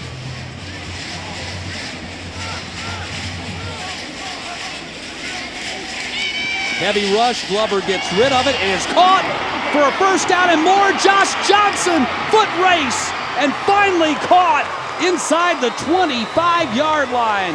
How about the catch and run by Josh Johnson, the War Eagles' leading wide receiver? That goes for 49 yards. Coach Hunt loves this guy, and on this play he shows you why. Catches, he's a pinball. He's bouncing off one defender here, gets off away from another one, and looks like he may go all the way.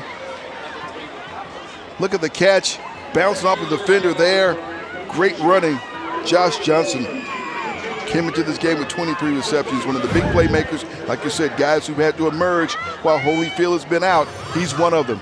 Josh Johnson, 5'10", 170-pound junior wide receiver.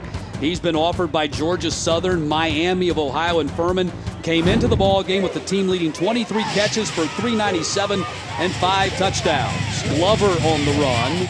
And not much doing right there for Glover as he's tackled by Antonio Trapp.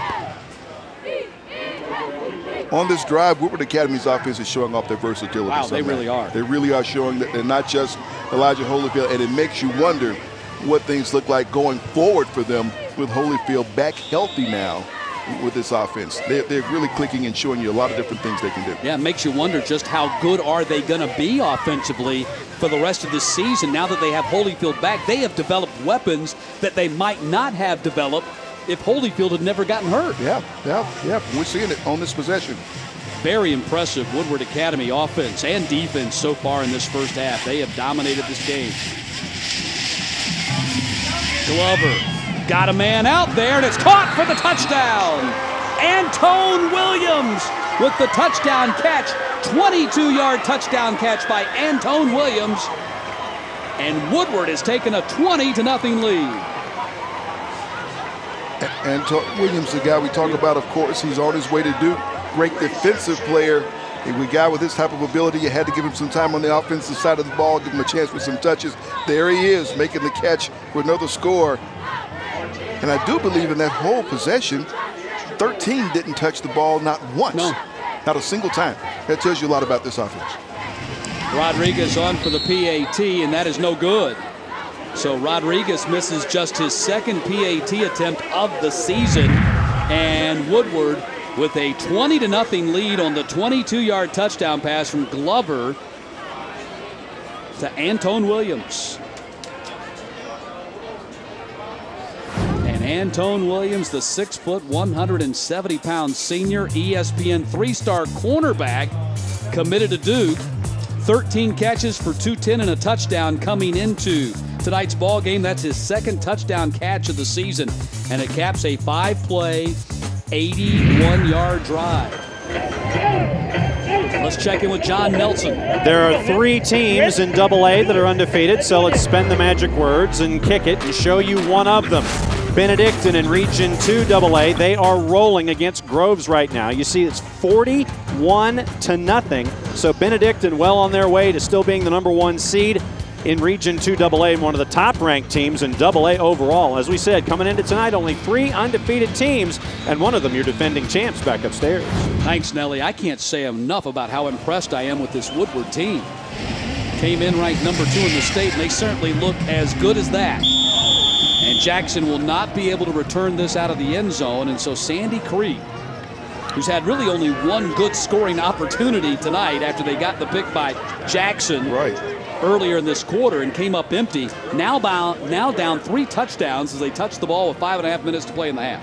And no break as far as field position now. They're going to have to go the length of the field, and that was one of the things we talked about early in the game. One of the things that Woodward Academy is going to make Sandy Creek have to do is go the length of the field, and that's what they're going to have to do now. Yeah. Well, Woodward hasn't had a problem doing that. Their last 2 touchdown drives have been 80 and 81 yards against a Sandy Creek defense that had surrendered just 19 points in the first half the entire season. So Woodward, in 17 minutes of this first half, has scored more points on the Sandy Creek defense than they had given up in their first 7 games. That's remarkable. That's remarkable. Lighten them up. Kobe Sandell with another big tackle. That's his second tackle for loss in this ball game. You know, and Sandell was a guy that was playing running back for him too while Holyfield was out. It was really kind of their big bruiser running back, and you know, they get to play Sandell. Don't worry about him so much. Let him play that Sam linebacker with Holyfield back. Marvin Hubbard, gotta watch out for him. He's the state 100-meter champ, and he just showed you why. Look at that run. Man, he got 1 tackle to break, and then a guy that runs a 10-500, you ain't gonna catch him. And that's why we said at the outset of the show, they wanted to slow them down to make them grind their way up the field and not give up the big explosive play. There it is right there. Your TCSG touchdown replay. Got out of the tackle of Max Richardson, and when you run a 10-500, who's going to catch you? J.R. Pace right there, and he just walked right away from him, all the way down the field for the touchdown.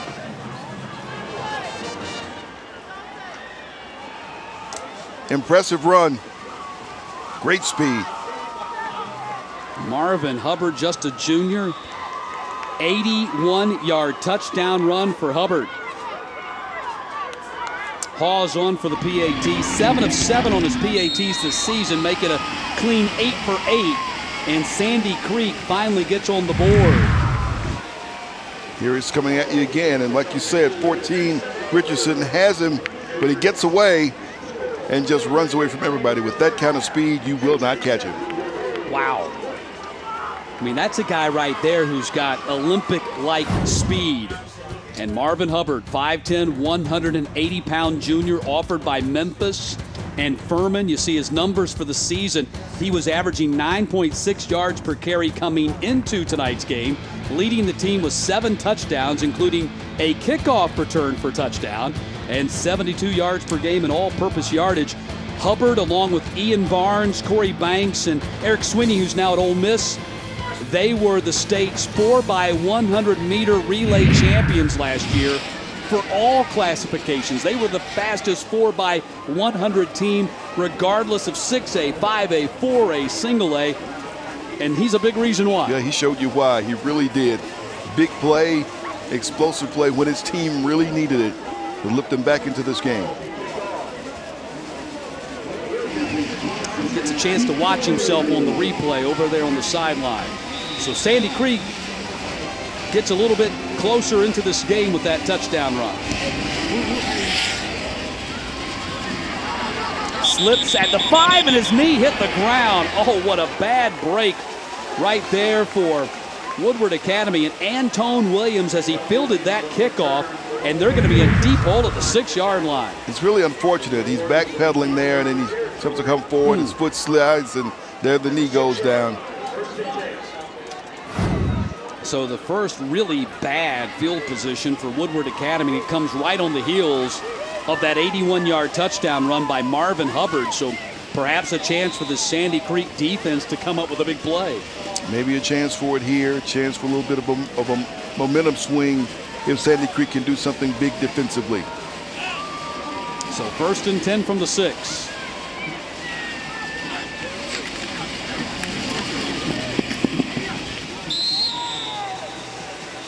Very little running room right there for Elijah Holyfield that time. Not much. They were there, stacked things up. Nice first down stop for Sandy Creek. You know, head coach John Hunt said it was very difficult for him to game plan this week because he didn't know how much or if any of Elijah Holyfield he would have for the game plan. And Holyfield didn't practice with the team until Wednesday for the first time in over 5 weeks. Looks like the game plan's been okay, though. Yeah, it does. Holyfield trying to get outside. Ooh, big smack. Michael Jenkins, the strong safety, comes up and puts a lick on Holyfield. And it's going to be 3rd down. And here's what it sounded like down on the field.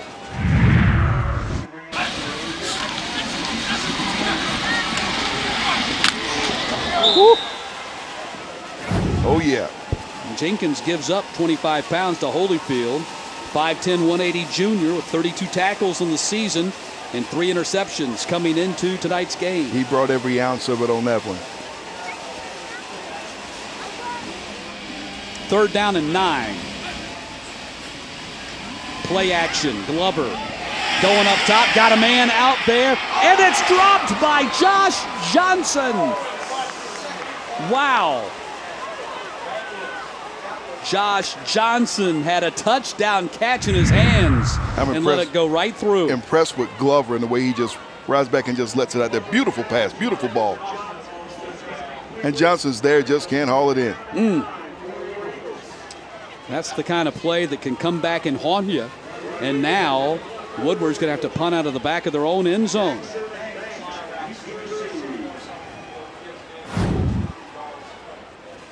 Martin Rodriguez will punt. Jacob Robertson is typically their punter, but he's got a bum shoulder, even though he had a touchdown catch earlier in this game. That's a nice bounce for Woodward. Keeps rolling inside the 40 and down to the 37-yard line. A 56-yard kick in total. And Sandy Creek goes back on offense with around 3 minutes to play in the first half. That punt, not a thing of beauty, but you'll take it. Every time. Great roll, great bounce. So they're going to go Wildcat here as Bryant Walker is on the sideline. So Javon Jackson, who's their Wildcat quarterback, he'll also throw the ball. He's thrown the ball 9 times in the season. He's now in there taking the snaps. Marvin Hubbard, they fake the speed sweep to him. Now we got whistles.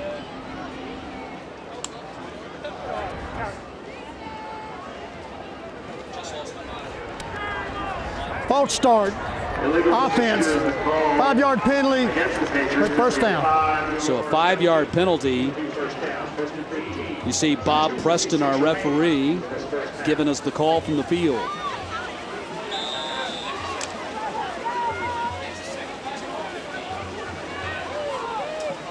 So 1st and 15 now from the 32-yard line. Jackson stays in there as the Wildcat quarterback.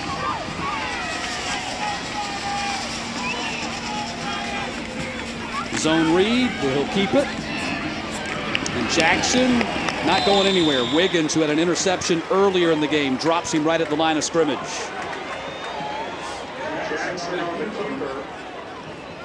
Not fooled on that play. 17, Wiggins makes the stop, and Phillips comes in to help him out with that one. And Bryant Walker will check back into the ball game at quarterback. So 2nd down and 14. Walker 6 of 9 passing for 47 yards so far in this game. He did throw his first interception of the season in the 2nd quarter.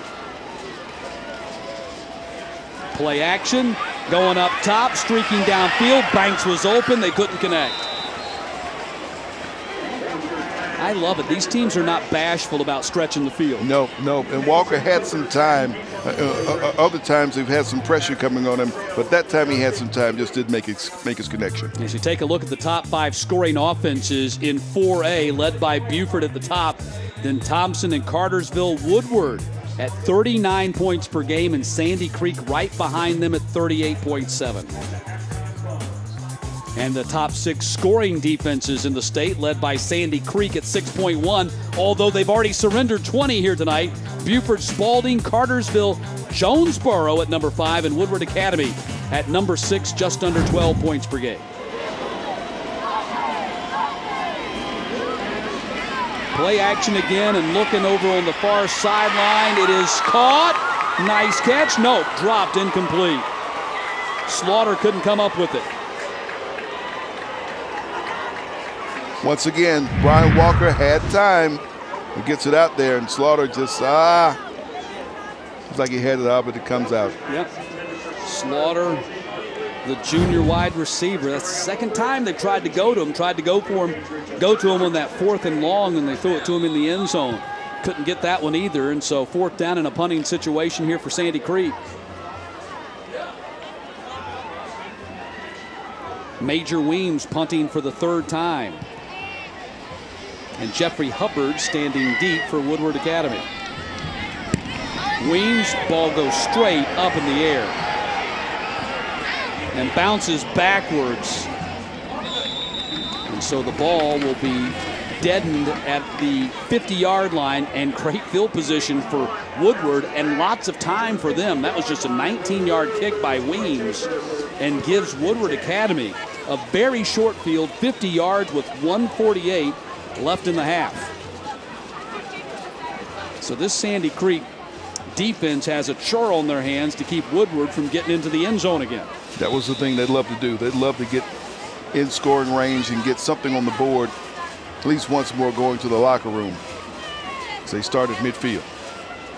Ryan Glover, impressive first half, 4 of 8 passing for 135, and he's run the ball 4 times for 46 yards.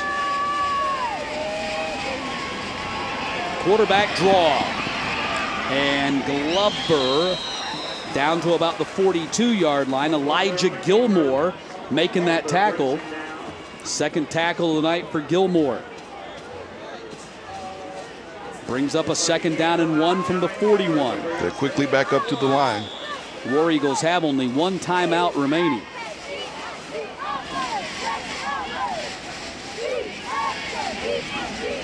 Glover given time, coming this way and nearly intercepted by Ian Barnes.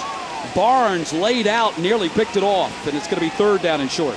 Looked at that ball coming out there. Look, it may have been deflected coming out, or Glover may have been rushed. Take another look at it. Hands out. Ball have been just look like it may have been deflected coming out of there. And Barnes had a chance to make a play on it. Yeah, Nathan Brown, number 32, the rush defensive end, might have tipped that ball just a little bit. Now 3rd down and 1 with 1:14 to play in the half.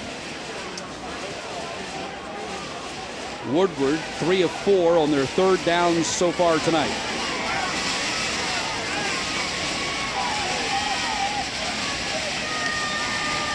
Handoff, Holyfield has the 1st down. Tough running, tough running.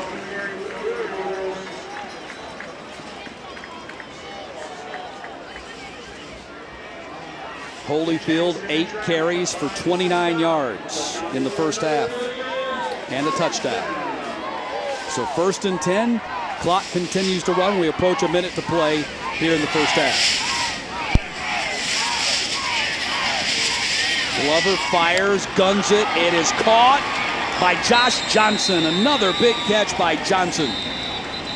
And a flag down at the 38.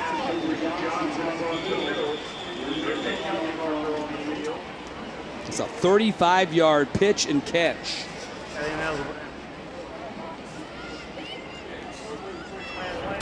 Here's Bob Preston. And Esel downfield, player lined up, was covered up, went downfield. That's a 5-yard penalty. Replay the down. Wow, that erases a 35-yard catch. And John Hunt wants to know exactly what happened there. You heard the explanation. The end was covered up and was downfield on the play. So ball back at the 40 now, 1st and 15, and clock running again, approaching 50 seconds.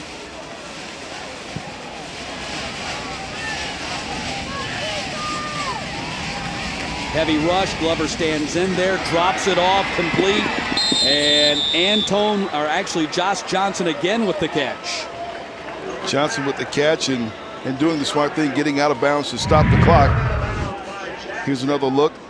It's crossing right in front, makes the catch, picks up the yards, gets out of bounds. 14-yard pickup,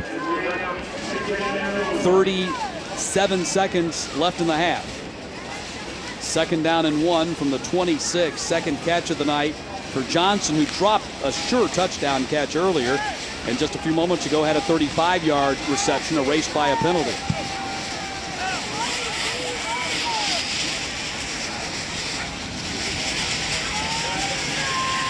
Glover going up top, end zone. It's caught by Robertson again.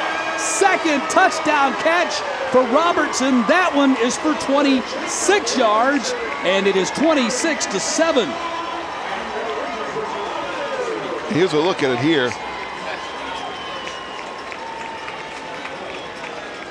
The pass is out there, and it's away. He beats Barnes deep in the end zone, over the shoulder. Great catch.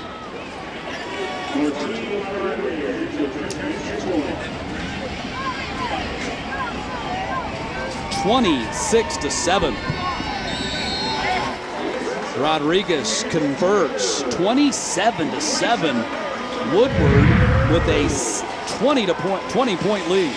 We talked about Woodward Academy putting some points on the board before halftime, and here it is. We didn't know exactly how it would go, but puts it up top right there. Robertson there to pull it in the back of the end zone. His 2nd touchdown of the game. 2nd touchdown catch of the night for Jacob Robertson, who had only 6 catches for the season because he's been sidelined for injury most of the year. Robertson, the 6'1", 160-pound senior, suffered a broken collarbone in the Cam Newton passing league over the summer. Missed the first 4 games of the season, came back. He's played a couple of games and then hurt his shoulder just last week, but he looks like he's close to 100% tonight. You see the ESPN 3-star wide receiver. He's got 17 offers, Sam, including Tennessee, Miami, and North Carolina. He's giving them a lot to look at tonight. 2 great touchdown receptions. Short kickoff going to be taken at the 20-yard line. And the ball is fumbled, and fortunately for Sandy Creek, it is covered by Michael Jenkins. That was nearly another disaster for Sandy Creek that's had too many of them in this first half. Antonio Trapp went down awkwardly after that, and the ball just came out. Well, it'll be interesting to see, Sam, whether they take a shot here or they just kneel down. They've got Javon Jackson back in there at the Wildcats, so unlikely they're going to throw, I would think. They hand off instead to Hubbard. Hubbard with the 81-yard touchdown run in this quarter. He steps out of bounds, stopping the clock with 21 seconds.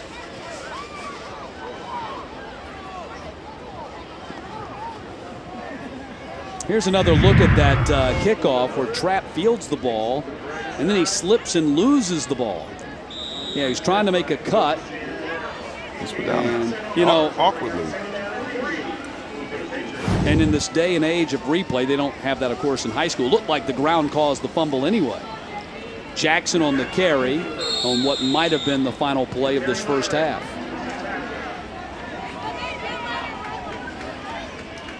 Stops the clock to move the sticks. So a first down for Sandy Creek at the 38-yard line. Clock running again. Let's see if they run a quick play.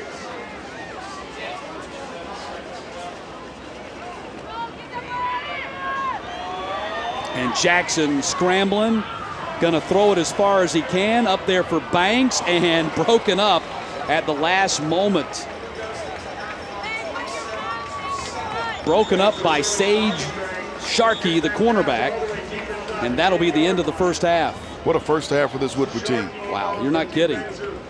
Well, Sandy Creek hasn't left the field yet. We have a penalty. Pass interference on Sandy Creek, so that will end the first half.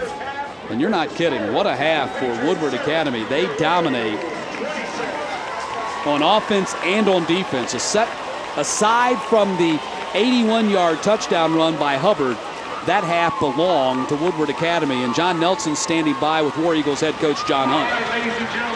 Thank you very much. Down here with the coach. Let me ask it this way. What didn't go right in the first half? Well, we dropped a couple balls right there. One of them was a sure touchdown, and one we tipped one for an interception. Those are 2 things right there.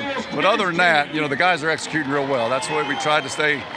We talked about all week. We had a good week of practice, and we just go out here and execute. If we execute, we'll be okay. And for the most part, we're doing a good job of that. And at the same time, getting 13 reintegrated into the offense. What do you think about him in the first 24? Well, and when he's in there, he's always dangerous. It was good to see him, you know, bounce that thing for a touchdown there. That was good for his confidence, and we'll continue to sort of manage him through the game. And but you know, this game's not over yet. They don't win all those ball games over at Sandy Creek for nothing. They're a good team. We got to come out and play another solid half. Thanks for your time, Coach. All right, thank you. All right, that's it with the coach. I guess the halftime show officially starts right now. Thank you, John Nelson. The GPB Football Fridays in Georgia halftime show will continue in just a second. We'll hear from marching bands for both Sandy Creek and Woodward Academy, and we'll see what you are talking about online. John Nelson will put the principals to the test in our Are You Smarter segment, and then I will put you to the test in our law-abiding citizen segment. That and much more as we continue the GPB halftime show. Don't go anywhere.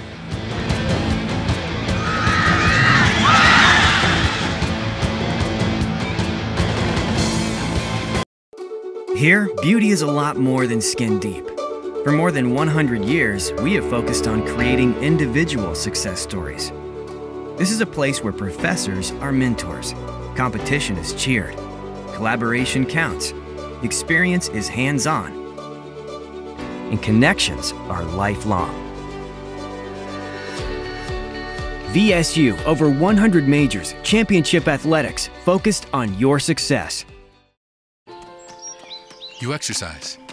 You choose the salad, occasionally. But staying well, physically, financially, emotionally, is hard on your own. So Cigna's got your back and your knees 24/7. Cigna's there to answer your questions, or when you need some coaching.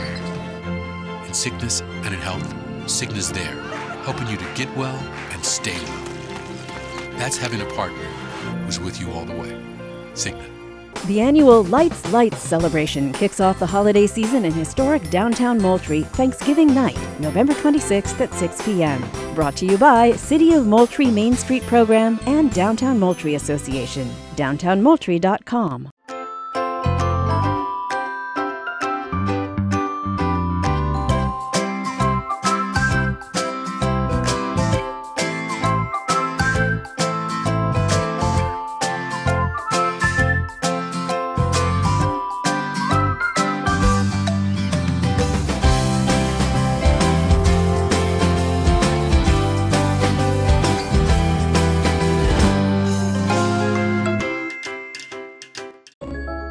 Providing safe, affordable, and reliable electricity requires more than bucket trucks and utility poles. These are the faces behind your power. For more than 75 years, Georgia's nonprofit, member-owned electric cooperatives have been on a mission to brighten the lives of more than 4.5 million Georgians. We are Georgia's EMCs, proudly serving our members, lighting the way.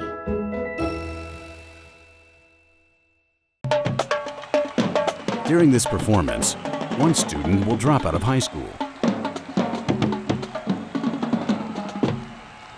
Be there for your big finish.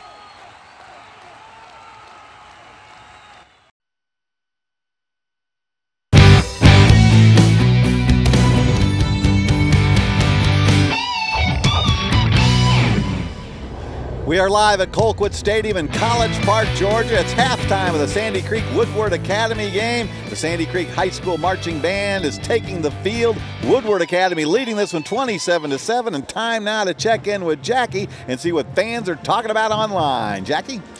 Mark, we've got a little game that we're going to try to get fans involved in at home. Don't forget, guys, you can follow us on all social media platforms at GPB Sports, so be sure to find us on Facebook, Twitter, Instagram, and Snapchat. So we have a little game here. It's called Caption This, hashtag Caption This. We've got whoever has the most creative caption for this photo, we want you to send those to us on Twitter at GPB Sports, and the most creative ones will make it here on air. Also, the winner will get some GPB swag. I know, it's very exciting. So most creative captions, send them here to us at GPB Sports. Caption this photo right here. Okay, moving on. Now, earlier this week, I asked Ryan Glover, quarterback here for Woodward, you know, what are some of your superstitions? What are your game day meals? He says, I've worn the same left glove every game since 9th grade. My only response is that I hope he's washed it at least once or twice since then. Okay, then we have Megan Wallace who's chiming in, says, go KJ right here, KJ Phillips. Your favorite little buddy is cheering you on. Shelby loves you. Hashtag Woodward Academy. Guys, this is the stuff that we love to see here on GPB. Send us your photos, whatever you're doing to watch the game, pregame meals, superstitions. Get involved with us at GPB Sports on Facebook, Twitter, also on Snapchat. That's the newest platform. So get connected with us because we want to hear how you're watching the game. Time now for another round of Are You Smarter? John Nelson is standing alongside the principal of Sandy Creek High School, Robert Hunter. John?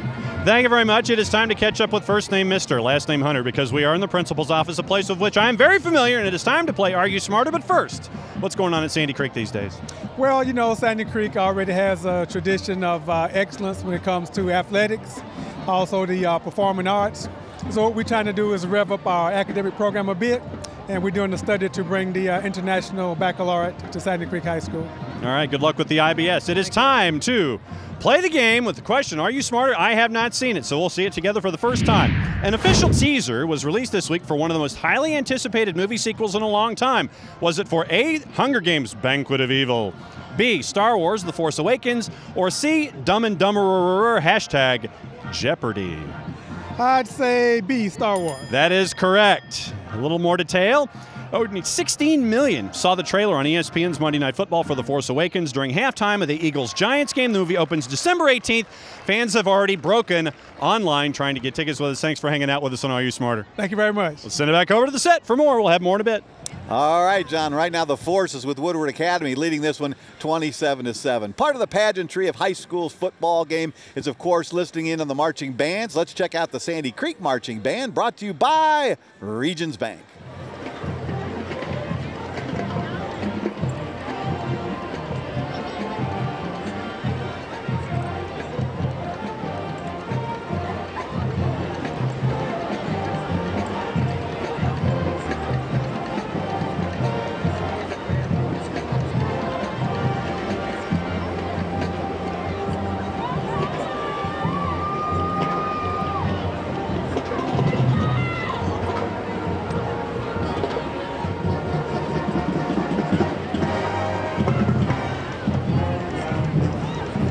Tonight's show theme is Best of Times. The songs, the best of times, jump, let's groove tonight, come sail away, and rockin' the paradise. And that's the Sandy Creek Marching Band, brought to you by Regions Bank. Now let's check in with Jackie. She's got the long arm of the law, as always. Jackie?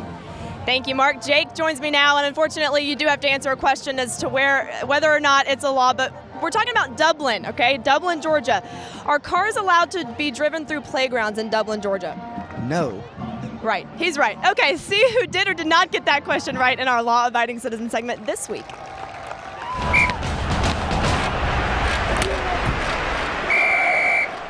It's time for another round of our law-abiding citizen segment, and today we are in the coach's office. I've got Eddie Householder, Elijah Gilmore, linebacker coach, linebacker here at Sandy Creek High School, and guys, are you ready for this? I guess so. I'm gonna win. All right, Elijah says he's gonna win. Let's see, first question. In Dublin, cars may not be driven through playgrounds. Is this true or false?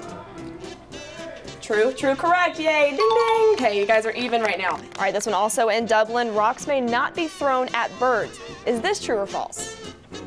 He says true, he says false. It actually is still a law, so Elijah in the lead right now. All right, last one in Fayette County. It is illegal to water plants on Sundays. Is this true or false? He says true, it's actually false. Sorry, Coach. Elijah got you 2-1. You're going to have to pick your poison. Squats or push-ups? I guess the squats. Okay. All right. Have at it. I'll take care of him at practice. All right. Go for it.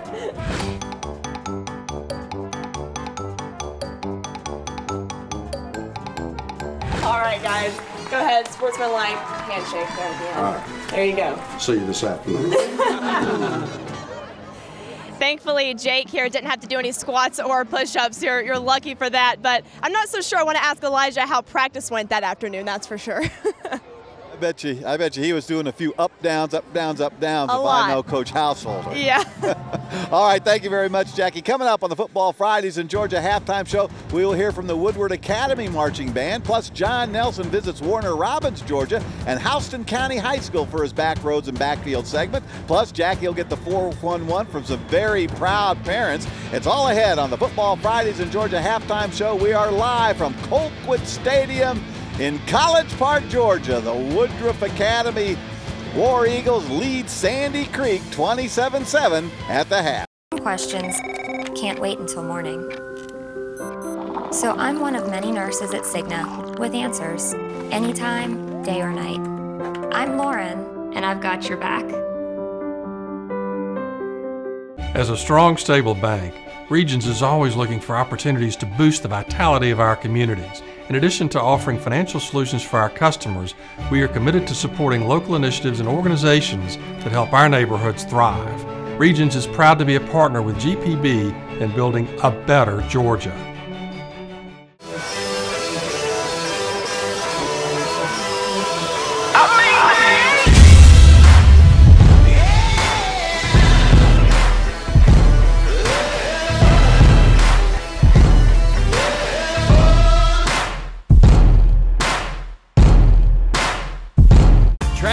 And outdoors are back to back. A little something for everybody. Fantastic natural history, and it starts and ends on a Georgia beach.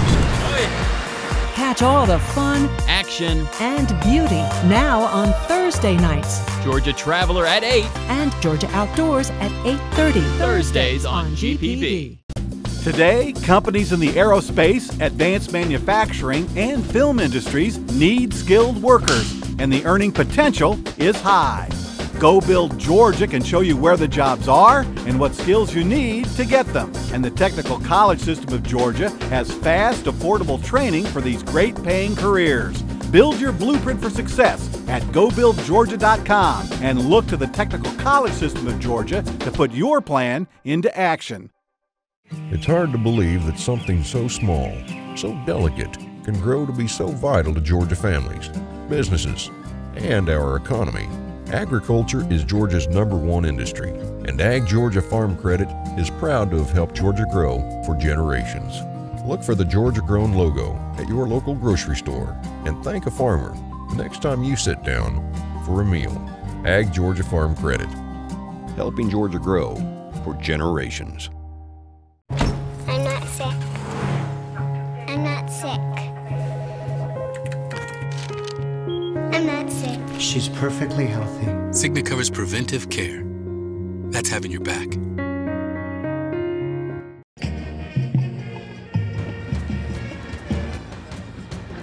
Welcome back to Football Fridays and Georgia's halftime show. We're live at Woodward Academy, where right now the War Eagles are leading the Fighting Patriots of Sandy Creek by a 27-7 score.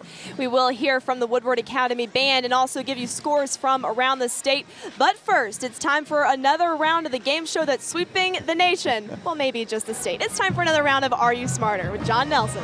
Thank you very much, Jackie. Yes, it is time to catch up with Dr. Gully and find out just how smart both of us are. But first and foremost, most importantly, what's going on at Woodward these days? Well, we've got a lot happening. We're so fortunate with great faculty and students. Every day we're celebrating something, but we're preparing mostly now for Sunday, November the 1st, when we have an open house for prospective families at 2 o'clock, and we'd love for people who want to know more about us to come and learn about us. All right, that is how you do it. Catch up with them on the website for more. It is time to play Are You Smarter with question number 2, a question I have not seen. Oprah Winfrey purchased 10% of a struggling corporation this week, causing its stock prices to, I would say, inflate, soar, however you want to. What company was it? Was it? Thank you. A. Was it A, Weight Watchers, B, Lean Cuisine, or C, Thigh Master? I think it is A, Weight Watchers. That is correct. Your additional information, Weight Watchers. Oprah says, I believe in the program so much I decided to invest in the company and partner in its evolution. You get a partner, and you get a partner, and you get a partner. Everybody gets a partner. Thanks for hanging out with us. Thank you very much. We're glad to have you here. Thanks. We'll send it back over to the set. High school football games are entertaining even at halftime, and the band has a lot to do with that. So now we're going to listen into the Woodward Academy Marching Band, brought to you by Regions Bank.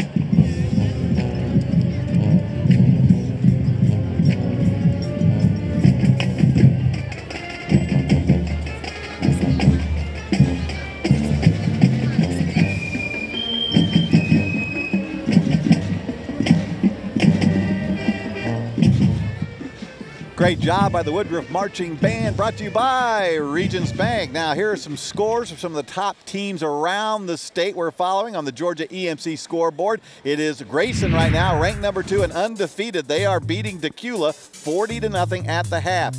Roswell, no trouble with Woodstock right now, 27-0 in the second quarter. It is Archer leading Central Gwinnett at the half, 35-6. Collins Hill trailing Mill Creek by a touchdown, 21-14 in the second. And McEachern 2 touchdowns better than Kennesaw Mountain, 14-0 in the first. Elsewhere, Peachtree Ridge leads Norcross 17-0 in the second. It is Walton over Milton in a big rivalry, 14-3 in the second. Northside Warner Robins over Grovetown, 21-7 in the second quarter. Top-ranked Cartersville leads Southeast Whitfield, 28-3. And Calhoun, top-ranked in 3A over Murray County, 35-0.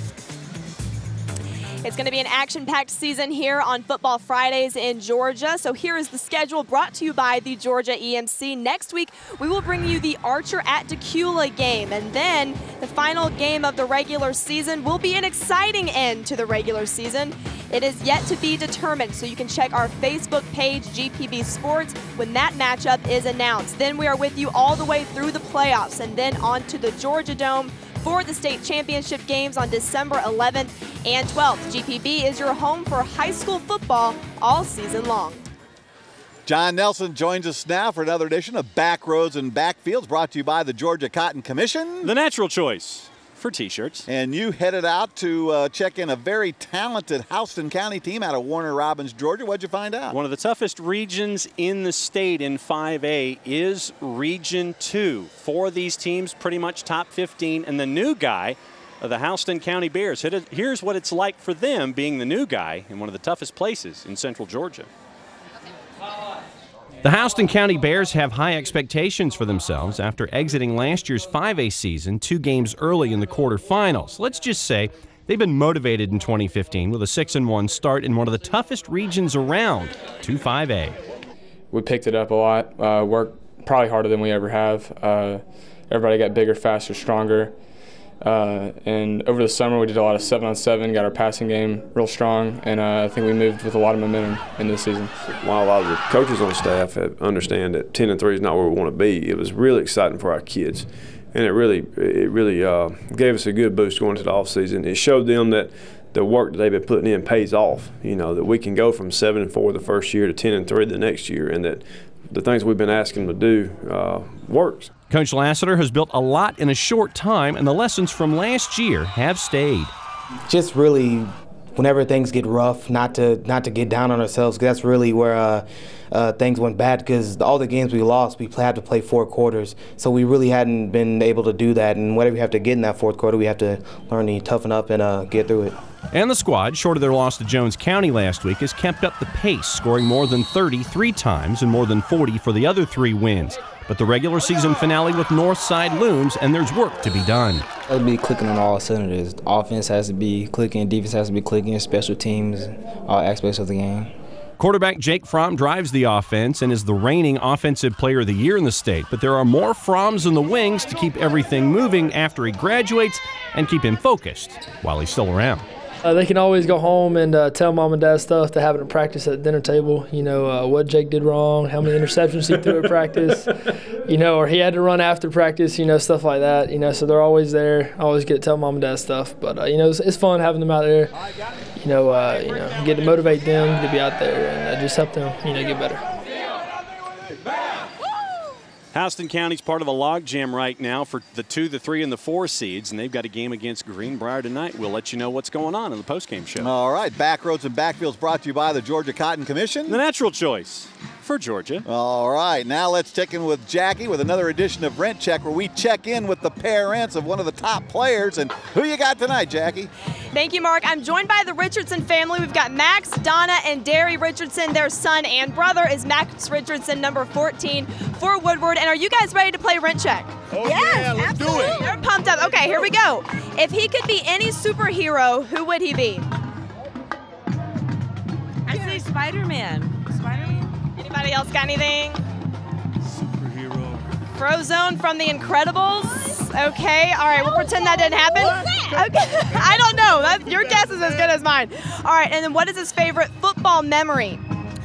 St. Pius beat down, honey. Moms always know. That's right. That's one for Mom. Okay. And if he could meet any famous person, who would he want it to be? If he could meet? Yes. Any famous person. Jesus. President Obama. Ray Lewis. Mark Wahlberg. Okay. All right. And favorite pregame meal? Maybe we'll get this one. Salad. Steak and eggs. Cheeseburger? Beef and rice. Okay, you know what? We'll make some halftime adjustments, but you still get some tickets to the College Football Hall of Fame, and you get some GPB swag. There you go. Maybe he was trying to fake you guys out on that one. I don't know. You might have to talk to him about that. Maybe change dinner up a little bit. All right, Mark, we'll send it back to you. Hey, those guys, that family's got to go right from Rent Check to the Family Feud. They're great on TV. They're fantastic. I know. They're great. All right, time now for our career play of the game, brought to you by the Technical College System of Georgia. Want a career in the manufacturing or construction industry? Get a free education in precision manufacturing or welding and joining at the Technical College System of Georgia. Workers in manufacturing and construction are urgently needed in Georgia. A free education in 10 high-demand industries awaits you at the Technical College System of Georgia. Change your life. tcsg.edu. It's time for the second half. Time to toss it back up to the broadcast booth. Matt Stewart and the birthday boy, Sam Crenshaw. Take it away for the second half, fellas. Man, he is really celebrating his 21st birthday in style here tonight. Hey, it doesn't get any better, does it? Woodward leading Sandy Creek 27-7, and what a dominating performance by the War Eagles offensively and defensively in that first half, Sam. We were wondering how things were going to go tonight with Elijah Holyfield returning, how much of him we would see, how effective he would be. But the thing we weren't prepared to see was the versatility of the War Eagles offensive attack. So many weapons that they've developed during this time that he's been away. Yeah, Ryan Glover, impressive first half, 175 yards passing, 3 touchdown passing. He looks very sharp, very impressed. First chance to see that junior quarterback for me this season, and he's been impressive. And this Woodward defense has shut Sandy Creek down. The only big play they hit him with was that 81-yard touchdown run by Marvin Hubbard. But other than that, they've done a very good job of keeping this Sandy Creek offense in check. And we knew good things were going to come from Max Richardson, the guy who anchors things in the middle, but the play up front has been the most impressive thing by the War Eagle defense. 27-7, Woodward with the 20-point lead on Sandy Creek. We'll come back and get the second half started in just a moment.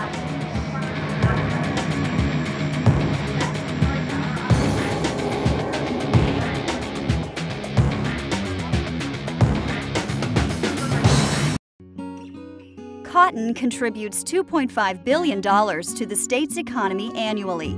It takes more than 60 cotton gins and manufacturers to bring cotton into our everyday lives. Kids always like to stay in the pool a little too long, and when they do get out, covered in goosebumps, you feel the urge to wrap them up.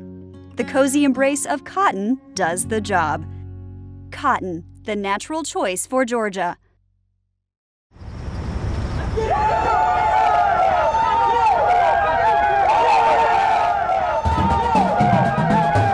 The new College Football Hall of Fame and Chick-fil-A fan experience puts fans closer to the game experience.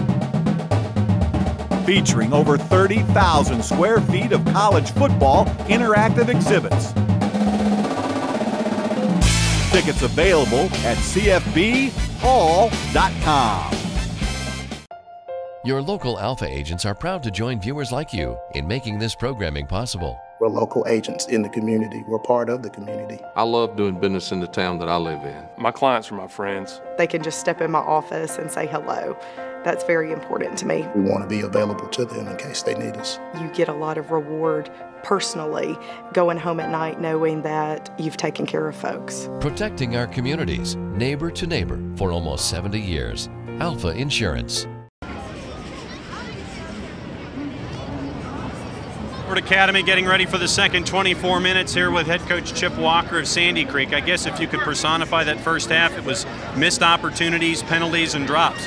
Yeah, you know, we didn't come out and play very good to start with, and you know, they took advantage of it, and they made some plays, and we didn't make some plays, and that kind of boiled down to where we are now. All right, good luck in the second half. Thank you. All right, let's send it upstairs to Matt and Sam, and the birthday boy has highlights and stats and things, right? Yeah, you bet we do. Let's take a look at those first half highlights. It all started, very first offensive snap for Woodward, 40-yard touchdown pass from Glover to Robertson. Drew the offense in. They were looking for the run with Holyfield, obviously. And then Holyfield on the next possession bounced outside for a 13-yard touchdown run. And, you know, late first quarter, Woodward had a 14-0 lead. They made it a 20-0 lead in the second quarter on the pass from Glover to Williams. Great play, but here's the big play, the home run play that you have to watch out for against Sandy Creek. Yeah, Marvin Hubbard, that was the one big highlight for Sandy Creek, the speedster down the sideline for the 81-yard touchdown run. Woodward would add one more touchdown with 31 seconds to play in the half. Glover hooking up with Robertson again, and a 27-7 lead as you take a look at the first half stats, and 259 yards of total offense for Woodward to Sandy Creek's 135.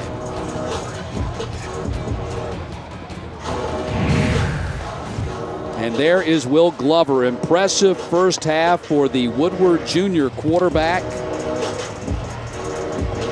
6 foot, 180-pound junior. Been offered by Georgia State. I'm sure this young man is going to get plenty more offers. 6 of 11 passing in the first half for 175 yards, 3 touchdowns, 1 interception, and 5 carries for 55 yards. Impressive player by him, and like we said, we talked about the versatility of this offense. He doesn't mind taking it down and running, and he is very confident in the pocket. I mean, very much a mature player. You see, they've allowed him to grow some during this offensive time during the season with Holyfield out, and you can see the results of it. Incredibly impressed with his accuracy and the strength of his arm. He is a Division I quarterback, there's no doubt about it. He's just a junior right now, so he's got another year of high school ball to go, but a true weapon for this Woodward Academy offense that leads by 3 touchdowns as we start the third quarter, and the ball finally goes out of bounds, but just barely. That was a big chance by Josh Johnson there, waiting for the ball to go out of bounds, and it just barely did. And remember, that's a live ball when the kick goes 10 yards. Watch for that. Now you see the field position that Woodward Academy will get to start this first possession of the second half. So there's Ryan Glover, Elijah Holyfield in the first half, 8 carries for 29 yards and 1 reception for 23. And you take those numbers into consideration and you look and you see that Woodward has a 20-point lead and not a whole lot from Elijah in that first half, not statistically at least. Haven't had the pressure, and really that's the type of game or situation I guess Coach Hunt would prefer. So ball at the 35 following the penalty, and a flea flicker. Glover going deep for Johnson and broken up at the last moment. That's a big-time play by the safety. There is a flag down on the field. The safety, Michael Jenkins, came along and broke it up. And we'll check the penalty call here by Bob Preston. Holding. Holding on Sandy Creek. Now watch number 3, Josh Johnson. He's your receiver. And let's see if we can find holding somewhere. Well, we don't see it right there. I don't know. The flag was dropped down here, so I think the holding came in the pass route. Maybe right there. Yeah, I don't know if we can back it up all the way, but just as the receiver, Josh Johnson, and Michael Jenkins flashed into the screen, I think there was a holding call right around the 40-yard line, perhaps about 20 yards downfield. Then that would make sense. Yeah, 1st and 10 now from the 45-yard line for Woodward Academy. Keeper by Ryan Glover. Man, and a stiff arm at the end of the play, too. He's got pretty good size. They list him at 6 foot 180. He's a nice size quarterback. He's going to grow into that body too. He will. And right now he has a lot of tools. That was a straight up run on that play, run all the way.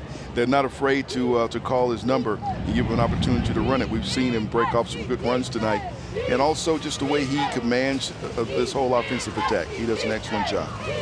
Averages 187 yards of total offense per game.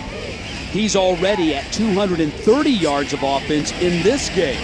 That's a backwards pass to Holyfield, so that's going to count as a run for Holyfield, who rumbles and across the 40 and nearly broke it. Will Harper kept him from going the distance. How many defenders were there that he went through that had an opportunity to bring him down, got a hand on him, got an arm on him? But watch, you said the pass is thrown back behind, but watch him pick his way. It's 1, 2, 3, 4, 5 before he comes down. Great extra effort. That's the one thing about the way he runs. When he falls, he's always leaning forward, getting that extra yard.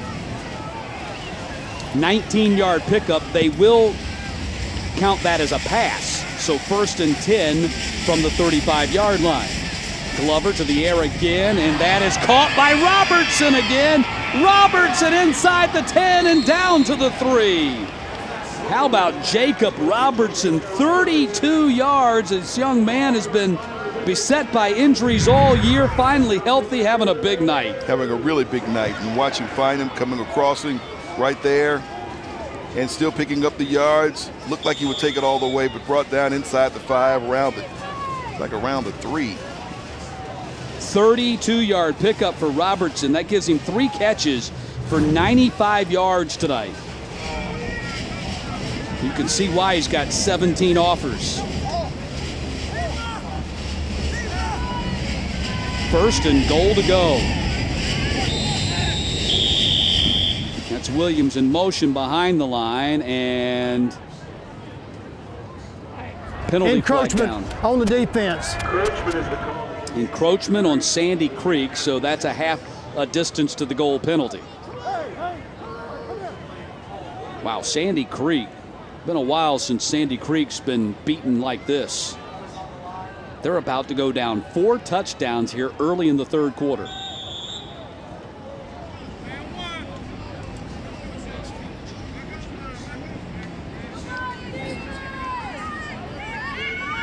Here's the lineup.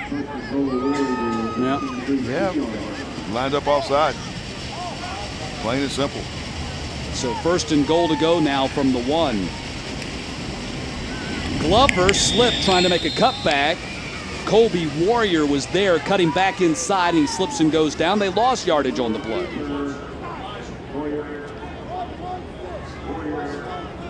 Glover on the keeper and looking to make that cut and just lost his footing. I like Glover, but they had Holyfield as the pitch man. I think I would have pitched it. Let him do what he does. Yeah.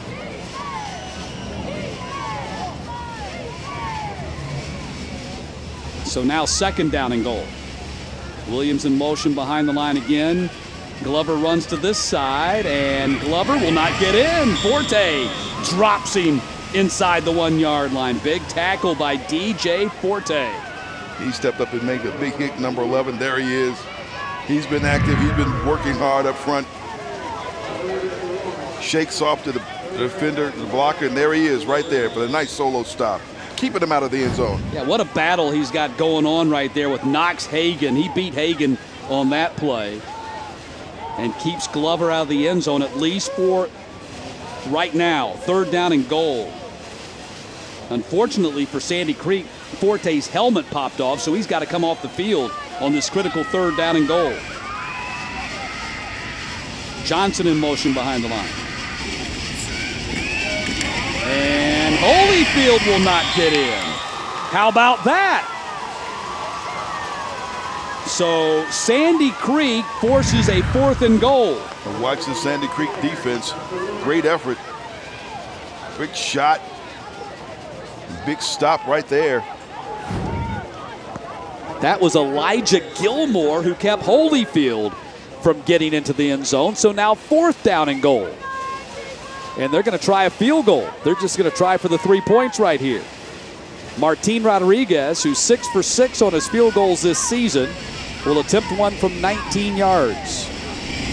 And it is good. A 19-yard field goal by Martin Rodriguez, but at least a moral victory, if not a mathematical victory for Sandy Creek right there. They had it 1st and goal at the 1 or 2 and keep them out of the end zone and force them to settle for 3. Got to tip your cap to the Patriots defensive unit. They came out and really stood their ground. Great goal line stand, practically inside the 1, and would deny them the touchdown, made them kick and settle for 3. So now 30-7. I don't know if I've got Elijah Holyfield. I think I maybe give it to him more than once on 1st and goal from the 1 or 2. Yeah. That's what I would do. But Coach Hunt chose differently. He got the 3. John Hunt, the Georgia 4A Coach of the Year a year ago, offensive line coach for Steve Spurrier at the University of Florida, where he played the Washington Redskins and South Carolina. He was an all-SEC guard at Florida back in 1983, playing for Charlie Pell, and he was drafted by the Dallas Cowboys in 1984 and played 2 years in the NFL. 7 plays, 63 yards, and Sandy Creek keeps them out of the end zone as they settle for 3, and it's 30-7.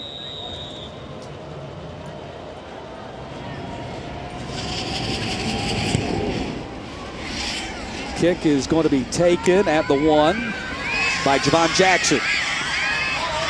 Jackson up to the 20-yard line where he gets submarined by Wiggins as we check in with John Nelson. You saw the bio blast there on Coach Hunt. Let's go into the Wayback Machine. And by the Wayback Machine, I mean the way back machine. You see, look at the left guard. 1993, Florida, 83, Florida and Florida State. You're looking at for 68 orange. Clearing holes for Neil Anderson. And for the Florida State grads among us, you see a lot of holes being cleared because this was a blowout. Big game for Florida, big game for Florida State. John Hunt from the University of Florida making holes for the Gators. Yeah, he said he's learned a lot being on Coach Spurrier's coaching staff all these years. As Sandy Creek goes back on offense, and Walker up top and looking for Banks and nearly caught by Slaughter, who was running behind Banks. And it's going to be 2nd down and 10. Slaughter was almost in the perfect position to make that catch and haul it in. Wasn't meant for him, but. You know, I think it's interesting as we talk about John Hunt a little bit more. He said he learned how to ad-lib offensively, and he said Spurrier, that was what he was best at, just ad-libbing a play. And he learned a lot of that from him, and also learned a healthy appreciation for the run-pass balance. And it's ironic, when Hunt got here, he was a triple option coach, but he's adapted his talent. You see how much they've thrown the ball tonight. Right. 2nd down and 10. Walker going up top again, and Banks runs under it. And Corey Banks has a 78-yard touchdown catch. And there's the big play. It's a thing they wanted to avoid. We talked about, but it looks like there's a penalty flag. Let's see if this is going to come back. Flag back at the 25-yard line. Ineligible downfield on the offense. Wow. And so that one comes off the field. You see Chip Walker is livid. I mean, that's hard to imagine on a pass play like that there was an ineligible downfield. Now, typically that might happen on a... And now Banks is down on the field needing some assistance to get off the field. Let's see if we can see. What happened there.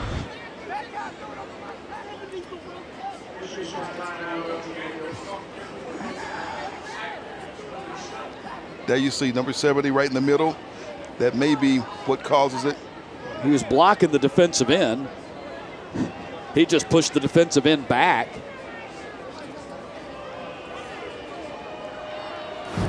Yeah, and there's Chandler to it.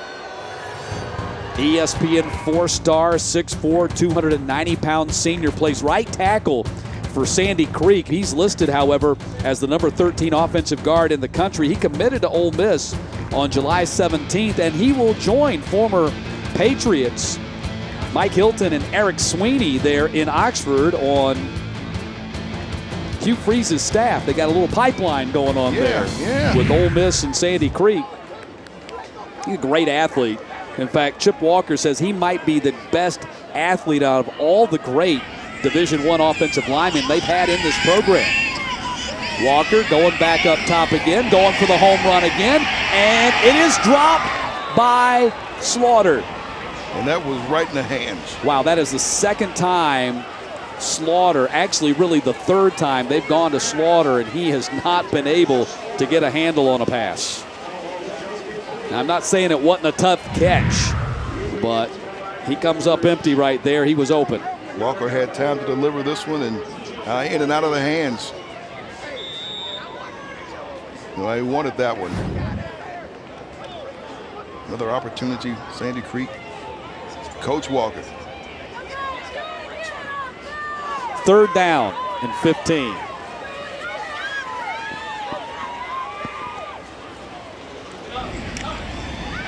They'll run a draw play, and Hubbard tackled at the 22-yard line by Sandell, and it's going to be 4th down. And they had a 78-yard touchdown pass erased by a penalty, and now they got a punt. Man, that a drop pass. There's just some bad things, a series of bad things happening for the Sandy Creek team. Yeah. And they've created them. Their fault. Weems going to punt from the 10-yard line. Hubbard standing deep for Woodward. Line drive kick. Hubbard has to go back, has it hit in front of him, then takes a Sandy Creek bounce and roll, and finally rolls dead at the 28-yard line. 49-yard kick for Weems, and that's going to knock Woodward back for their 2nd possession of this 3rd quarter. But they've got a hefty 23-point lead.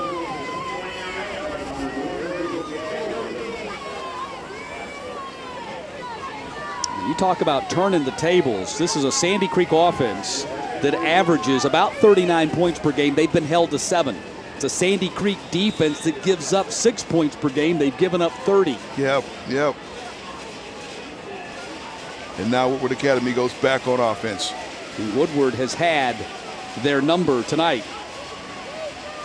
Play action to Holyfield, and that's thrown to the tight end. Actually, the fullback, Stephen Whitmer, makes the catch. 2nd catch of the season for Whitmer, the senior fullback, goes for 11 yards. Once again, we talk about the versatility, the play action, not one of the wide receivers. How about to the fullback this time? Shows he's got good hands. Hey, he makes a play. One of the things this team has learned to develop once again while Holyfield has been on the mend. They've had 5 different guys catch passes in this game. 6.5 minutes to play in the 3rd quarter.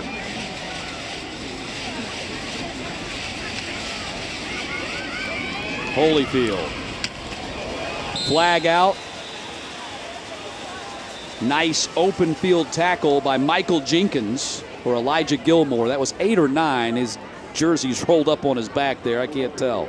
I think it was Jenkins, the safety. Yeah, it's Jenkins, the safety. Offense, 10-yard penalty to the spot of the foul. Repeat the down. So holding penalty against Woodward will back him up 10 yards.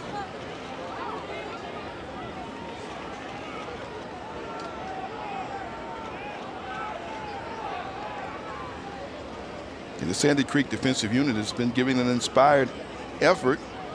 You know, we saw them turn Woodward Academy away inside the 2.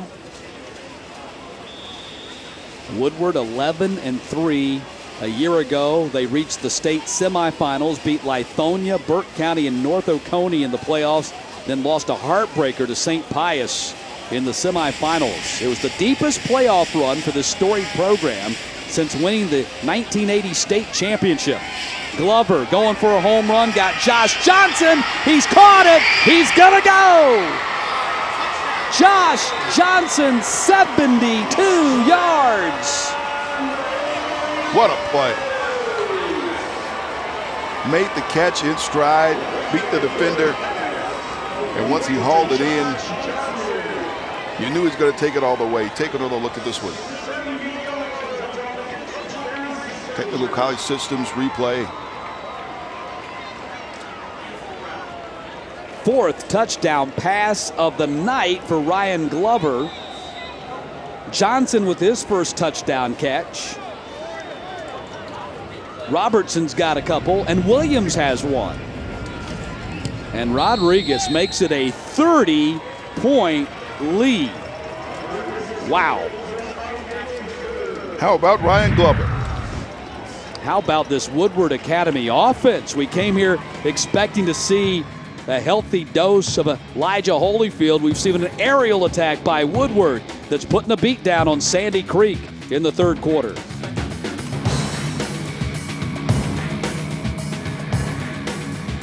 What is by moonlight an empty field is by the magic of electricity sacred ground.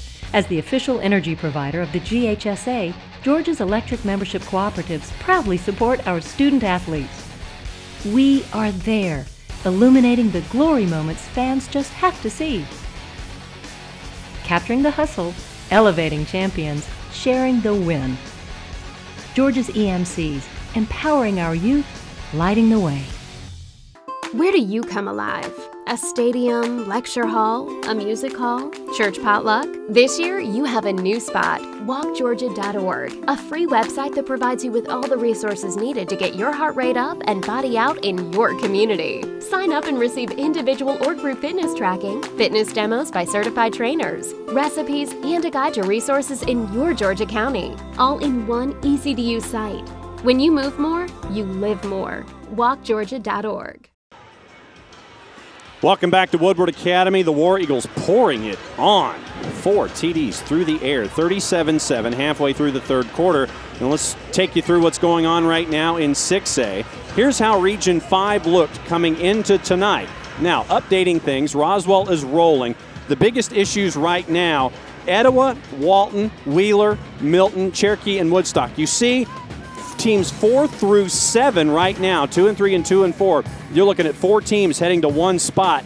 Updating scores out of Cobb County. Walton is beating Milton right now, 28-9. That's in the third quarter. So with Walton winning, that could push them to 6-1 overall. Roswell would go to 6-0. Walton would keep the pace, and this would be probably the end of any kind of playoff hope for Milton, as it is 4 teams for one spot back upstairs. Cole Schreiner set to kick off for Woodward Academy, and a 30-point lead for the War Eagles with 5:51 to play in the quarter. Sandy Creek has to score just to avoid a running clock in the fourth quarter. Didn't see this coming. We saw a lot of things we thought we'd see in this game tonight. A lot of different things, but not this. Well, I mean, you're talking about a Sandy Creek team that has won, let me see if I can get this right, I believe 48 of their last 49 region games. Yeah. Prior to tonight, they've lost only once in the region since 2007 to Woodward last year, and Woodward is laying it on them tonight.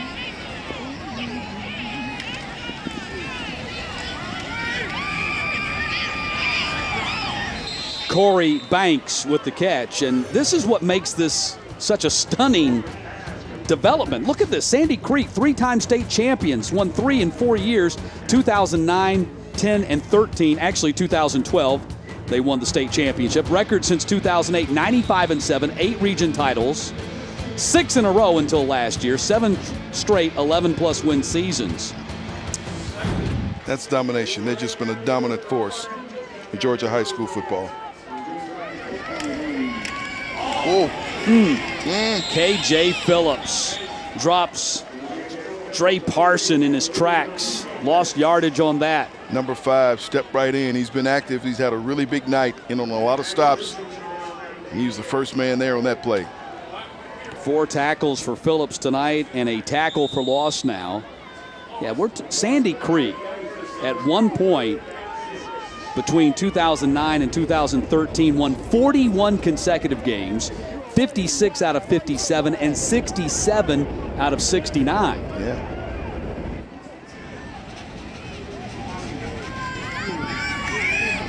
Double move, Walker hit as he throws, and it's intercepted at the 46-yard line.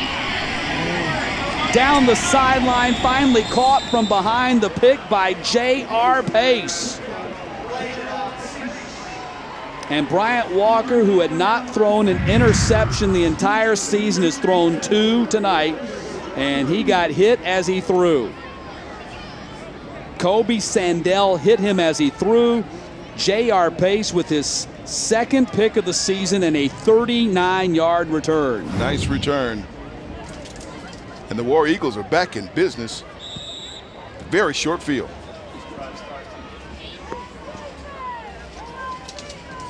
Wow.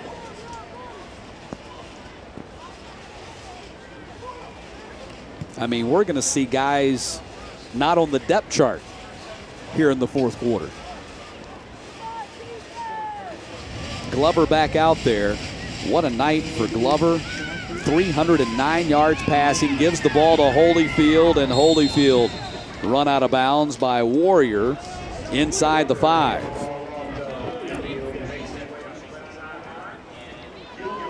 And it sounds like you're right, Matt. I mean, in a game like this, you don't expect to be able to go down your depth chart and give your other players an opportunity to get a lot of playing time, but Coach Hunt is looking like he will get that opportunity, especially if they cash in with 6 points here. Well, you got to start thinking about further down the road. The playoffs start in 3 weeks.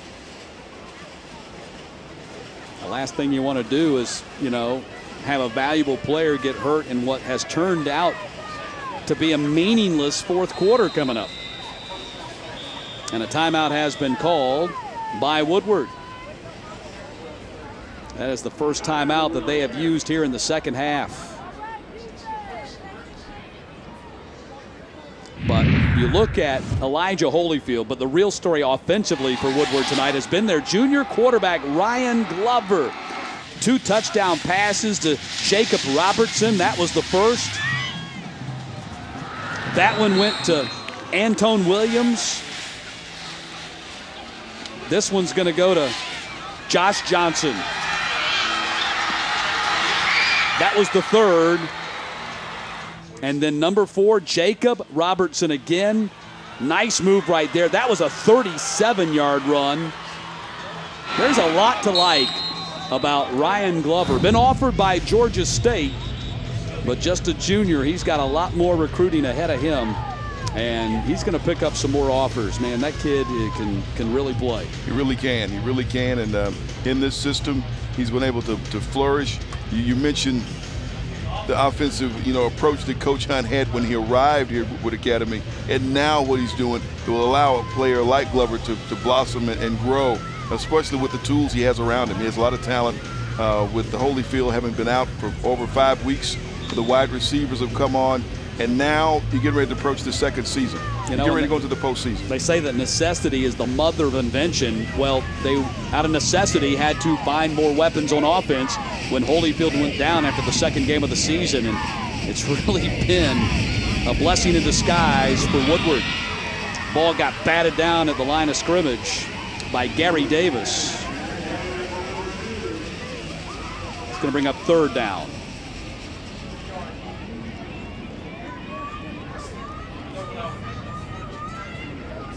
Third down and goal from the 3-yard line.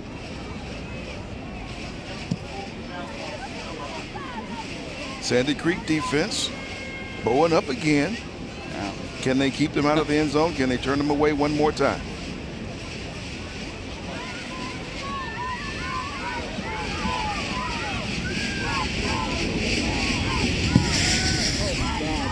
Are you kidding me?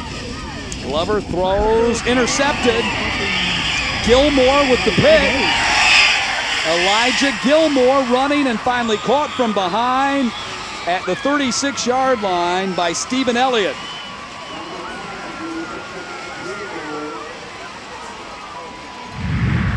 He's at the right place at the right time, and you wonder, you get down there closely, you run the pass play, the ball's deflected, and then the interception. And Gilmore with a nice return. Now, this is an important 3 minutes and 16 seconds coming up, but Sandy Creek needs to score before the end of this quarter to avoid the running clock. Now, I know it sounds absurd to think that a team that could come back from 30 points down, but you've got almost no chance of coming back against a running clock. It's true. So you really got to score here to try to get under that 30-point threshold so that you've got a chance to really work your offense still in the fourth quarter. As far out in left field as that sounds, that's really what they're facing right here. They need to score before the end of this quarter to have a chance. Didn't get much on that first play. Regardless how small it might be. So second down and 10 coming up from the 40-yard line.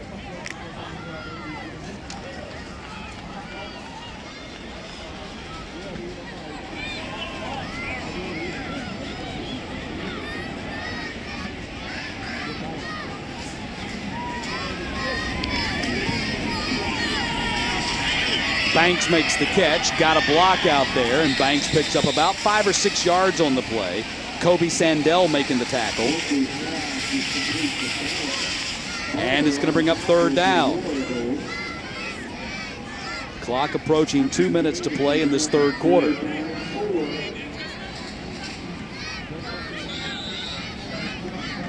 Chip Walker, following in the footsteps of his father, Rodney Walker, laid the foundation for this success. But hey, let's take nothing away from Chip. I mean, Chip's been his own man here. Won 3 state titles with Sandy Creek. 3rd down.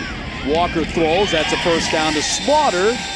As Slaughter moves the sticks, they get it across midfield to the 44-yard line. Good to see that young man hang on to it. He's been fighting it tonight. You see that expression on his face. He's upset. He's at a difficult evening. Yeah, 10-yard catch there for Slaughter, his 10th catch of the season.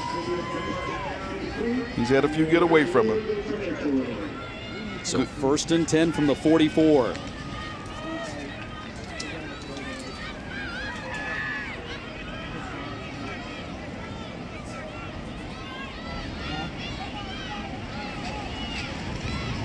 Toss goes to Hubbard, and Hubbard nowhere to go. Run down by Max Richardson. Richardson with his 5th tackle of the night.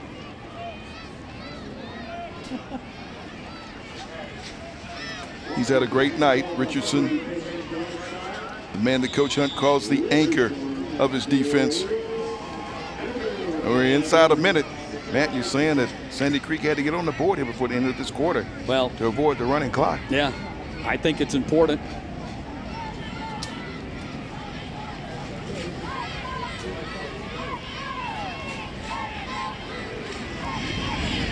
Complete. And Williams down to the, or pardon me, Jackson down to the 28-yard line. Javon Jackson with the catch. That'll stop the clock with 28 seconds to play in the quarter. Nice pass out here to Jackson, and he's got good moves. Nice step here, loses 1 defender. Moves the sticks with a 1st down.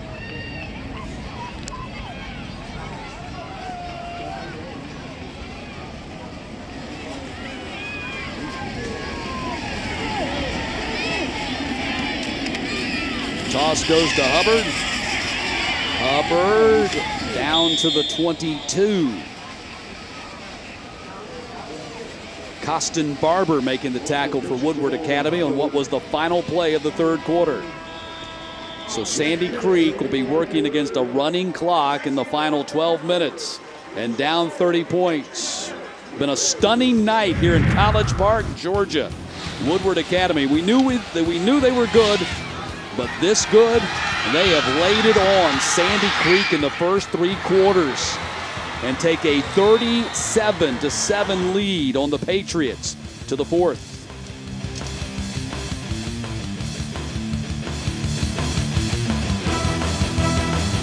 Questions can't wait until morning. So I'm one of many nurses at Cigna with answers, anytime, day or night. I'm Lauren, and I've got your back. Game day brings out the best in all of us.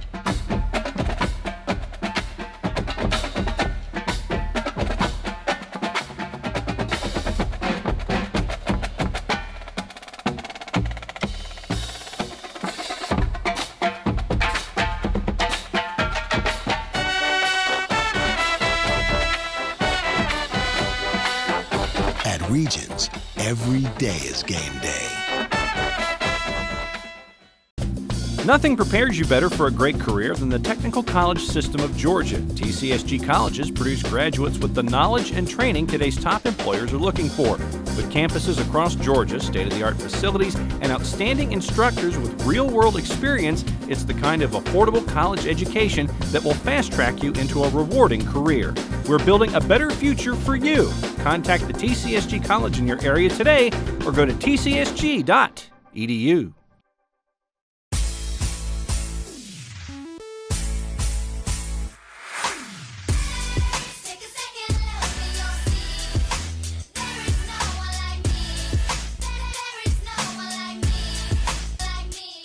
The annual Lights Lights celebration kicks off the holiday season in historic downtown Moultrie Thanksgiving night, November 26th at 6 p.m. Brought to you by City of Moultrie Main Street Program and Downtown Moultrie Association. DowntownMoultrie.com. Here, beauty is a lot more than skin deep. For more than 100 years, we have focused on creating individual success stories.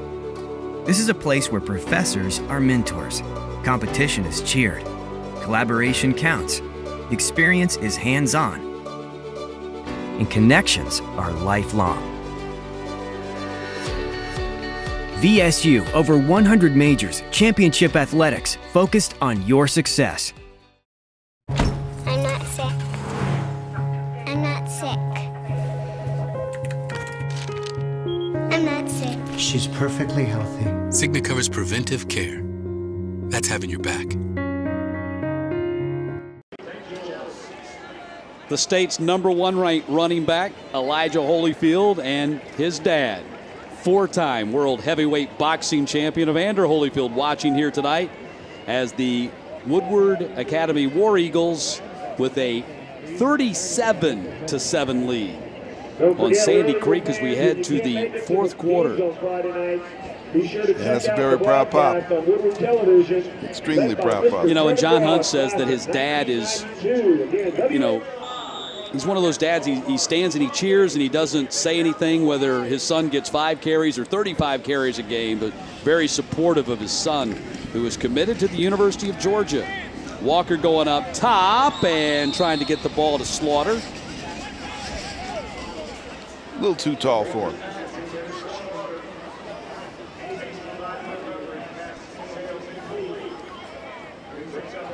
And it's 3rd down and 5.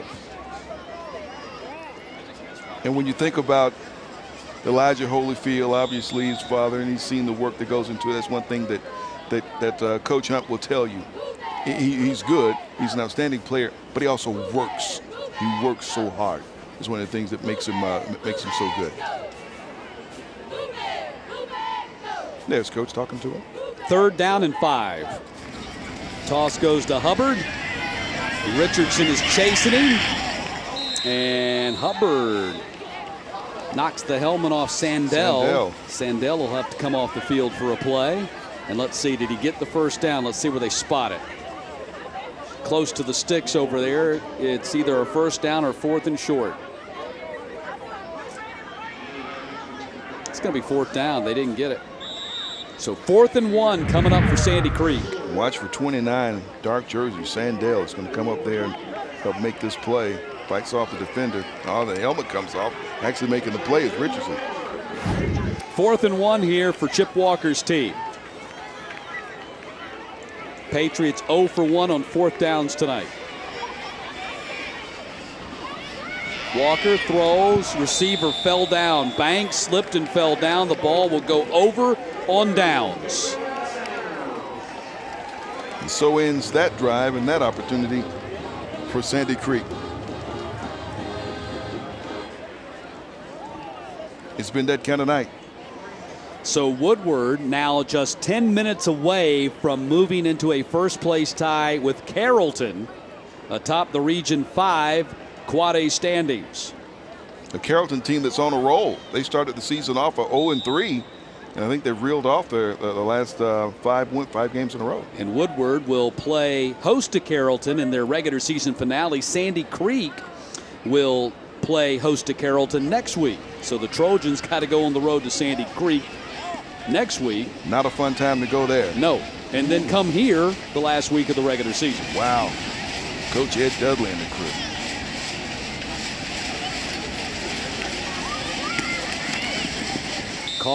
Toss goes to Jalen Polk. First carry of the night for him. Looks like probably seen the last of Elijah Holyfield tonight. And if that's the case, Holyfield will finish with 11 carries for 41 yards and a touchdown and a 23-yard reception. Polk had been the featured back, if you want to call it a featured back, in Holyfield's absence, and really a running back and a player in general that Coach Hunt really likes.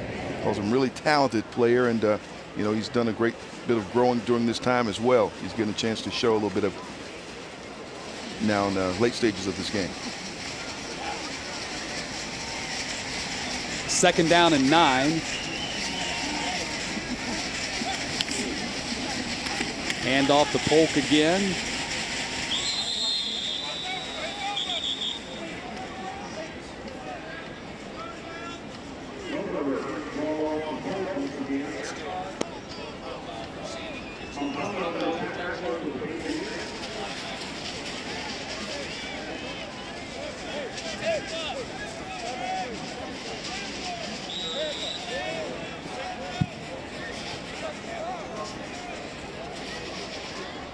So 3rd down and 7, and Woodward Academy taking their sweet time getting to the huddle, getting out of the huddle, and coming to the line of scrimmage, working with the running clock in their favor here.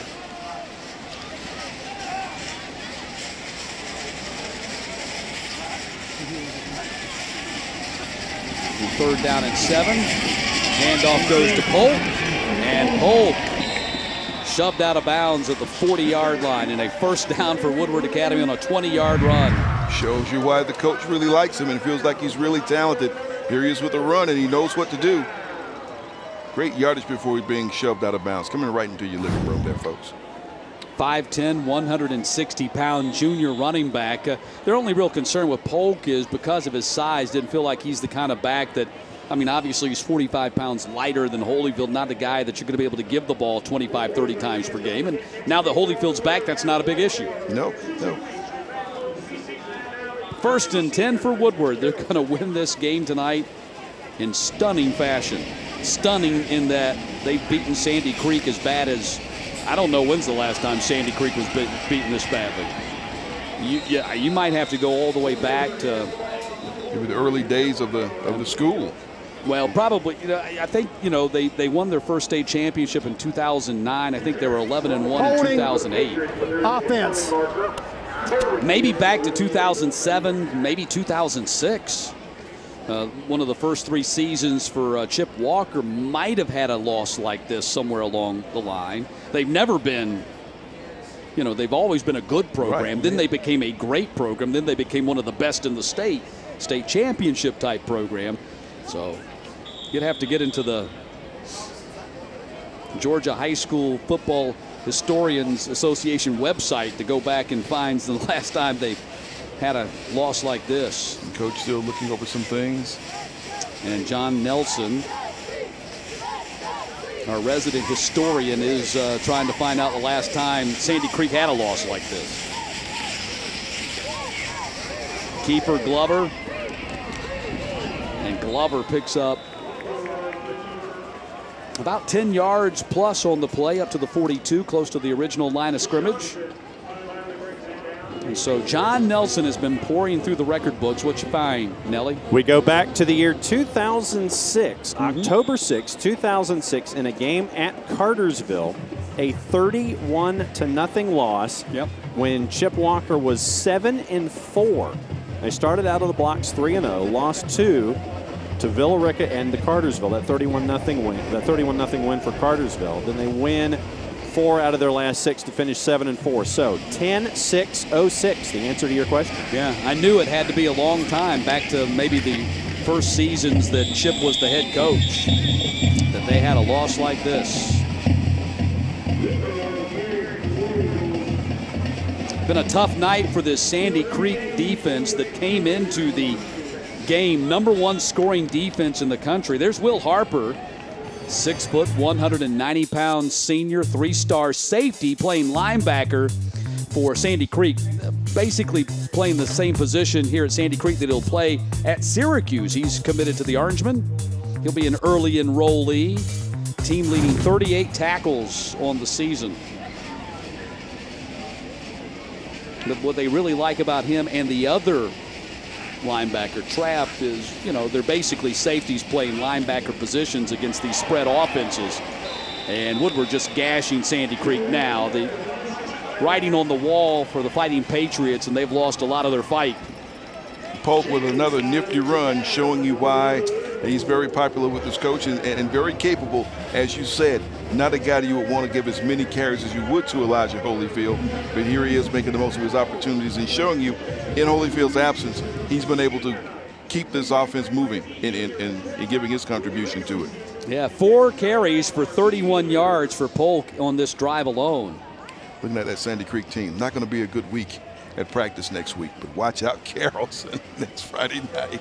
So 1st and 10, handoff goes to Polk again, and he's dropped by Taylor Hodge.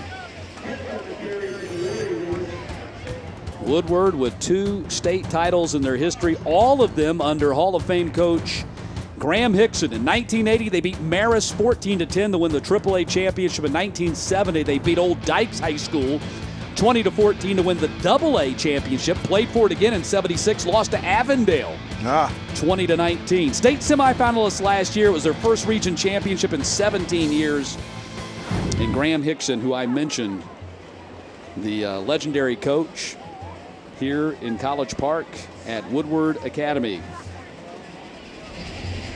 Hickson coached here for 25 years, won 210 games, and all 3 state championship appearances came under him. But it's been a while. And in fact, it had been the semifinal run last year, Sam, was the deepest run they had made since winning the state title in 1980. And it was interesting because it kind of connected the new Woodward Academy, the new ball players, and even the new head coach, John Hunt, with the history of this program. And Coach Hunt said it was very interesting to see a lot of the old Woodward Academy alumni come back and support the team. And the players were really surprised by it. They were really surprised by the support they were getting from people that, they're not physically connected to the school anymore, but came back to support their alma mater as they made their big playoff run. They got a chance to get to the Dome. They do. They do. They've shown us tonight. I mean, this is a solid team all the way around. They've got a smothering defense, and they've got a high power and versatile offense. And we didn't really see Elijah Holyfield tonight. Not the real deal Holyfield. The real deal? We got half the deal tonight. They didn't need any more than they only needed about 10% of the deal tonight. That's all they needed tonight. But, going forward, it allows Coach Hunt to gradually bring him. It's probably, in a best case scenario, is probably what Coach Hunt was hoping, to get him in, get him some reps, get him some opportunities, but not to the point where they had to run him an awful lot in this game. And so he had a chance to do it, to see how he is, to see where he is. And, also we heard this week when he came back out to practice, a little out of condition because he hadn't been running that very much. So it works out very well, and then he shows off some of the other weaponry that they have on offense. So a timeout with 1:27 to play. Woodward on top, 37-7.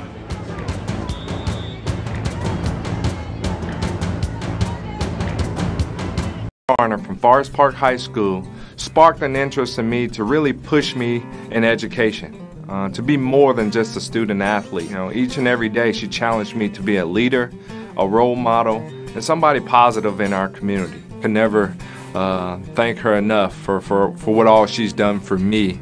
And there are teachers just like Miss Garner all over the state of Georgia today.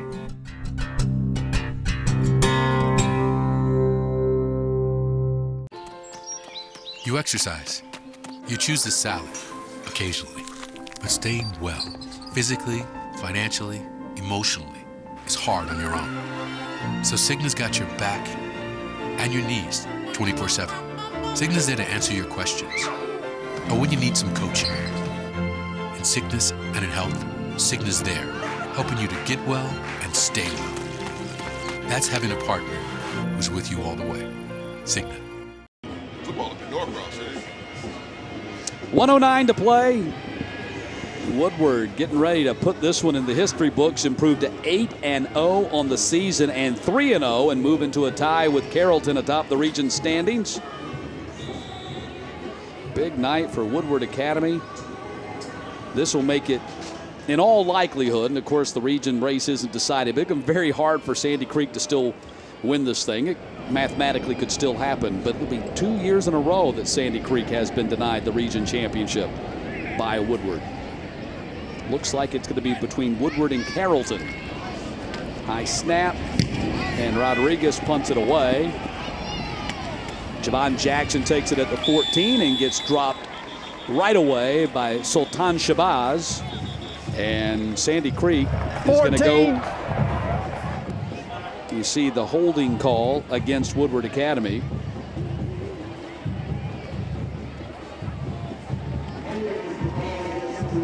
Elijah's mom watching.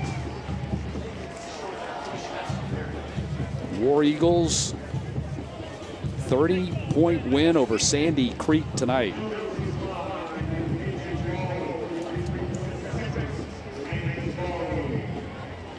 And of course, we're going to talk about Elijah. He's a 4-star running back, the highest rated running back in the state of Georgia, and committed to the Bulldogs. But the real story for me tonight, Ryan Glover, the quarterback, and the Woodward defense. The Woodward defense. You know, the play we saw from that defensive unit, where Mac Richardson and what he was doing right in the middle, and that defensive line, just what they were able to do, the tackles for loss, you know, stopping a lot of progress, some sacks, just really active on the defensive front. Those are the things I saw. Costin Barber, and you know, they were really, really active. Knox Hagan, also one that was active. Terry Myrick, the Bandit. Those guys were really, really making an impact in the game tonight. Saw Ryan Glover there. Repeat, first down. There's Max Richardson.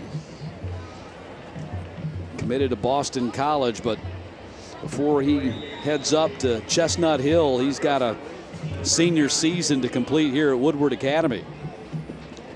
And indeed, the best could be yet to come for this team. Yeah, there's no doubt. Very impressed with what John Hunt has done with this program. They'll now be 27-7 over the last 2+ seasons. That's Green on the run for Sandy Creek.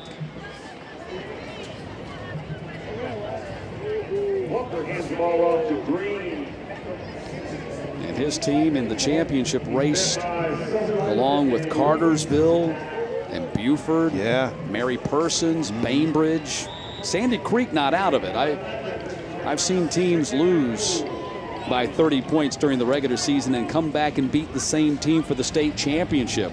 Tucker did that several years ago, got killed by Marist during the regular season, came back and beat him in the Georgia Dome for the state title. Yeah. So Sandy Creek not out of it. It's been a bad night for the Fighting Patriots as it mercifully comes to an end for Chip Walker and his team. Their worst loss since the 2006 season.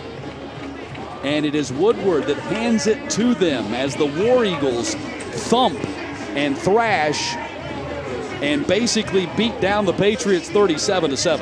And I got to say it once again, Matt, this is not what we expected to see tonight, but just an impressive showing by Woodward Academy in every phase of this game tonight, offensively, defensively, and we got to see Elijah Holyfield get back on the field, contribute, and you know, he's shaking off a little rust, obviously, from not being active in playing over the past 5 weeks. But we see enough from this team to figure with him back in the mix, the balance on this offense going forward is just going to be something to watch going into the postseason.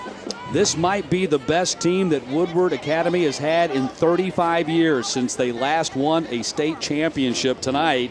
They announced to the state that they are state championship contenders with an impressive 37-7 victory over Sandy Creek. Next week, we're at Decula. Falcons playing host to Archer. We'll talk to you then. And now for Sam Crenshaw and Matt Stewart, down to John Nelson on the field. Thank you very much, Matt. Here with the coach. Some coaches are into statement games. Some coaches aren't.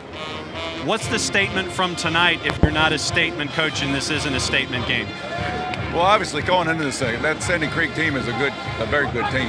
And there was a challenge for us, and I was really kind of excited for our guys. Our approach all week was wonderful. They were attentive, they were coachable, they hustled, and we stressed all week about executing, and which we hadn't always done. We've been hit or miss, and in spots we've been good, in spots we looked horrible. And I just stressed, guys, just execute, execute, execute, and we did that today. And so I'm real proud of my guys back there. I mean, they earned every bit of it, you know. So I'm real excited. So when you look at that final score over my right shoulder, how much of a surprise is that to you? Well, be quite honest with that 7 up there is not a surprise. Our defense has been playing fantastic all year. I mean, that was very characteristic. I'm kind of disappointed they missed that tackle and they even given that 7 up, to be honest with you. 37, I didn't think I was going to get. You know, sitting here now, I'm kind of mad because we gave 2 touchdowns away. There's 14 points we left out there. But still, you know, overall, I always felt we were capable to play this well. You know, we just hadn't done it this year. And I got to tip my hat to the guys behind me and all the coaches behind me. They did a fantastic job, and they earned this thing. So how close to a complete game was this for you, do you think? You know what? Pretty darn close. It really was. I mean, as coaches, you always strive for, you know, that perfect game, complete game, and you never get it, but you always strive for it. This was pretty darn close. You know, it really was. And that is a quality opponent right over there, class act, and they've been champs for a long time. And to have it, you know, for us to play that well against that opponent, you know, I'm real proud of our guys. All right, congratulations. Go celebrate. Yeah, I appreciate it. Thank you. We'll do. That's the coach. We'll have folks coming up in a sec. The postgame show starts right now. Thank you, John Nelson. Hi again, everybody, and welcome to the GPB postgame show on Football Fridays in Georgia. I'm Mark Harmon, and I tell you, today was a statement game by Woodward Academy. I think you're starting to intimidate teams because, you know, this is certainly not what we thought was going to happen. I think you might have intimidated Sandy Creek a little bit. They thought you were going to blow them out or something. I don't know. I'm going to blame it on you, but you've got some highlights to get to, so let's see what you got on the highlight board.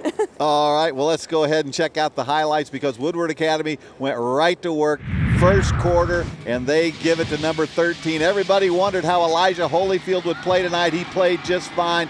13 yards for number 13. That score made it 14-0 as Woodward Academy jumped out on top. Second quarter now, it's Ryan Glover to Antone Williams, number 1, with the quick 6. That made it 20-0. Woodward Academy on top. Still in the second, Marvin Hubbard, the big play for Sandy Creek. He breaks 2 or 3 tackles, then breaks down the sideline. Haul and buggy, 81 yards for the Sandy Creek touchdown. That cut the lead to 20-7. But late in the second quarter, Ryan Glover to Jacob Robertson. He goes up top, right into your living room. Great camera work there. 27-7 at the half. In the third quarter, it would be Ryan Glover connecting with Josh Johnson. This one, 72 yards as number 3 streaks into the end zone. That made the final 37-7, and that was your final score as Woodward Academy raises its record to 8-0 on the season. Sandy Creek falls to 6-2. Woodward Academy taking control of the region right now with that victory. Well, let's check in with John Nelson. He's got a star player or two, I'm sure, standing alongside. John? We're kind of eavesdropping. I feel like I'm at the library for a moment. Coach Hunt wrapping things up with the team huddle. We're going to grab Ryan Glover here as soon as the pile is done. Ryan, if I could, please. Yes, sir. And I just got served on live television. If you would, here's your terrible towel. Thank you so much. Enjoy. There you go. Thank you, sir. Go through this night for me. And what did it mean to this program to make a statement like this? Crazy night, sir. Crazy night. I don't think Woodward's been 8-0 in about 30 years. It's something crazy, but we just showed out. We came ready to play. So what was the week of prep like, knowing that this was going to be one of those games that was going to make you a 1 or a 2 down the line? Well, I will say this week I would probably have like 5 film sessions, like a film every single day during school. I mean, it's just been constant day in and day out working and just preparing for these guys. So when you look at that scoreboard and you're a plus 30, how much of a surprise is that to you, considering all the prep that went into this week? It's not so much a surprise. I mean, we prepared for this moment, and I kind of knew. I didn't know, but you know what I'm saying? It's not a surprise because we prepped for this, sir. 2 more games left, regular season. 2 more. And I know that you're looking for another 5 after that. Yes, sir. To get to that point, past where you were last year, to get to a game 15, to win a game 15, what do you think you need to do between now and then? Just get better every week. If everyone gets better every week, then, you know what I'm saying, there's no stopping us, you know. So just everybody get better and work hard in practice. Ryan G., you had a decent night, 10 of 15 for 3 spins. Thanks for hanging out with us tonight. No problem. Thank you, sir. Thank you. How many sirs was that, Jackie? About 38 in about a span of about 2 minutes? That's polite. That's called Southern goodness. That's what that is. I appreciate that. Back to you. We'll have the post-game show and stuff in a sec. All right, thanks, John. Guys, don't forget to interact with us on social media, Facebook, Twitter, Instagram, Snapchat. We are on all platforms at GPB Sports, and we had a contest going all night long called Caption This Photo. This is Javon Jackson, quarterback for Sandy Creek, and we were looking for the best captions, and I think we may have found it here. This is from 1119, says, once a Patriot, always a Patriot. That's pretty good. All right. And this is Kalia. She says, when you love your school and your little sister. This is the little sister, god sister of Javon Jackson. So that one's not bad. When you love your school and your little sister, we'll go with it. But this one, I think, takes the cake. Look, Ma, 2 hands. That for sure is worthy of a caption this. That's a really good caption. We're going to give it to J Jackson 24. Guys, don't forget to follow us on Facebook, Twitter, Instagram. You can get some cool GPB swag and keep up with all of the behind-the-scenes actions that happens right here on game day. Now it's time for the GPB play of the game, and this one comes in the very first play of the game, about 1 minute, 11 seconds into it. Very first play of the game, a 40-yard touchdown pass from Ryan Glover to number 18, Jacob Robertson. Came really early here in the game, kind of set the tone here for Woodward. Looks, throws, and away he sails right into the end zone. Nobody on him. The War Eagles would strike first and run away with it for the rest of the night, as you saw here live on GPB. It's hard to believe that there's just 2 weeks left of the regular season, and then we're into the playoffs. I don't know where the regular season has gone, but it's time to check this week's score on our Georgia GMC scoreboard. And right off the top, Grayson runs its record to 8-0, knocking off Tequila 40-0, your final score. Roswell, no trouble with Woodstock, 69-7. Likewise, Archer, 42-6 over Central Gwinnett. Now, Mill Creek leads Collins Hill 28-17, that game in the third quarter. McEacher, no trouble tonight with Kennesaw Mountain, 35-0 in the fourth quarter. Peachtree Ridge leading over an undefeated Norcross team, 24-0 in the fourth quarter. Remember, Peachtree Ridge beat McEacher earlier this year. It is Walton over Milton, 28-6 in a big rivalry game there in the third. Northside Warner Robins remains unbeaten. They're the top-ranked team in Class 5A. They beat Grovetown 28-7. Cartersville, top-ranked in 4A, beat Southeast Whitfield 49-3. And Calhoun, top-ranked in 3A, and they show you why, beating Murray County tonight 70-13. So not a whole lot of close games tonight around the state, but a lot of points, a lot of touchdowns scored. That's right, and it's been an action-packed evening, so we want you to kick back, relax, stay a while. It's time for a Georgia Traveler pit stop at Serenbe Farms, not too far from here.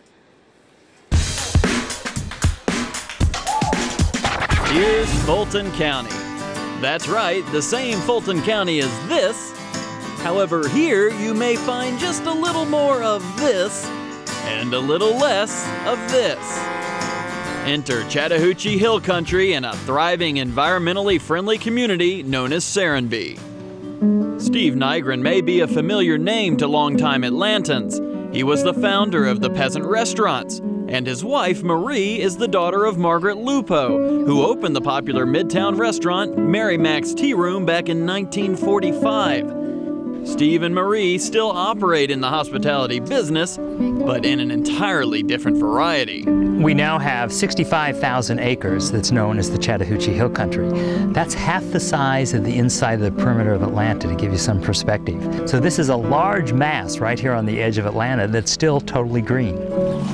Serenbe has gone through development, but the Nygrens keep a close eye. 30% is allotted for development, leaving 70% to Mother Nature. However, within that 30%, you will find great restaurants, 2 of which are The Hill and the Blue-Eyed Daisy. And keep an eye out, because a few of the friendly neighbors may be hanging out in hopes of leftovers. The Inn also boasts one of Metro Atlanta's most highly acclaimed dining destinations, an organic farm-to-table restaurant known as the Farmhouse. Always a Southern experience of some sort.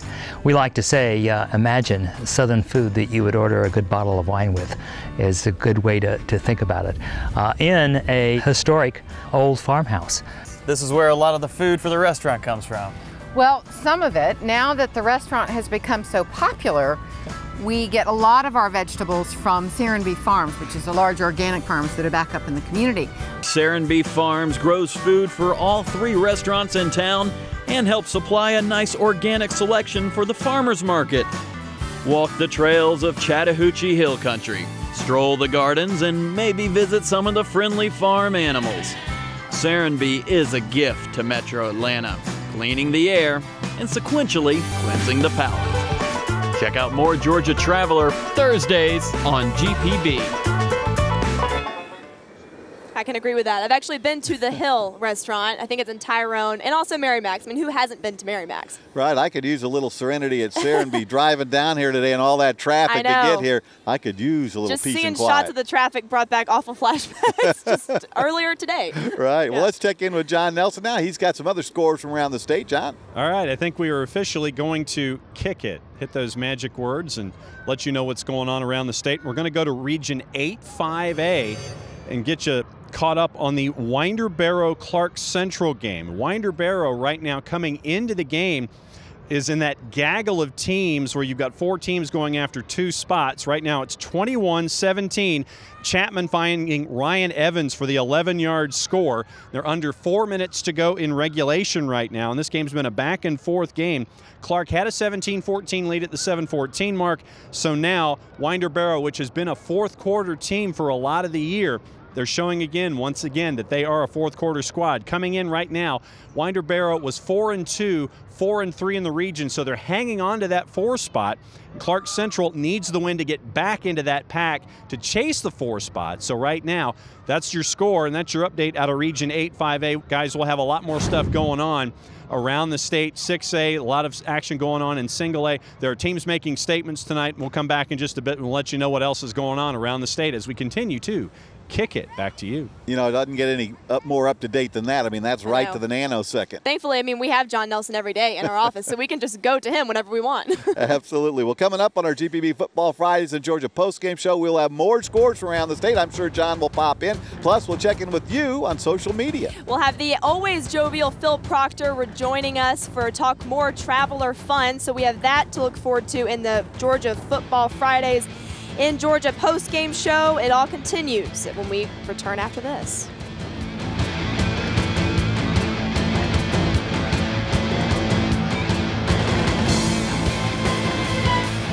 Football Fridays in Georgia on GPB is made possible in part by Regions Bank.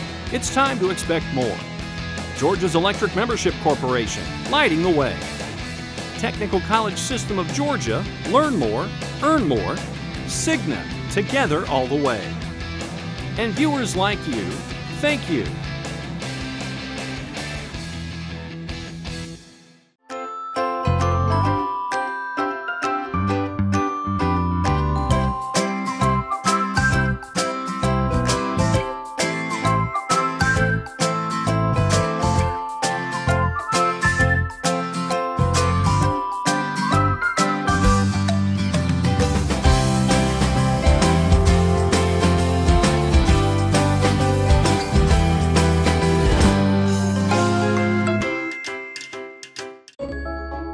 At the heart of our community are the businesses that don't skip a beat. Georgia's electric membership cooperatives stand behind local commerce. Whether keeping farms running or shining a light on new ventures, we bring business, large and small, to our communities. Creating jobs, driving development, supporting dreams. Georgia's EMCs, powering our businesses, lighting the way. As a strong, stable bank, Regions is always looking for opportunities to boost the vitality of our communities. In addition to offering financial solutions for our customers, we are committed to supporting local initiatives and organizations that help our neighborhoods thrive. Regions is proud to be a partner with GPB in building a better Georgia. The annual Lights celebration kicks off the holiday season in historic downtown Moultrie Thanksgiving night, November 26th at 6 p.m. Brought to you by City of Moultrie Main Street Program and Downtown Moultrie Association. DowntownMoultrie.com. Welcome back to the GPB post-game show. We are live at Woodward Academy, live at Colquitt Stadium, live where the War Eagles took on and took out the Fighting Patriots of Sandy Creek by a score of 37-7.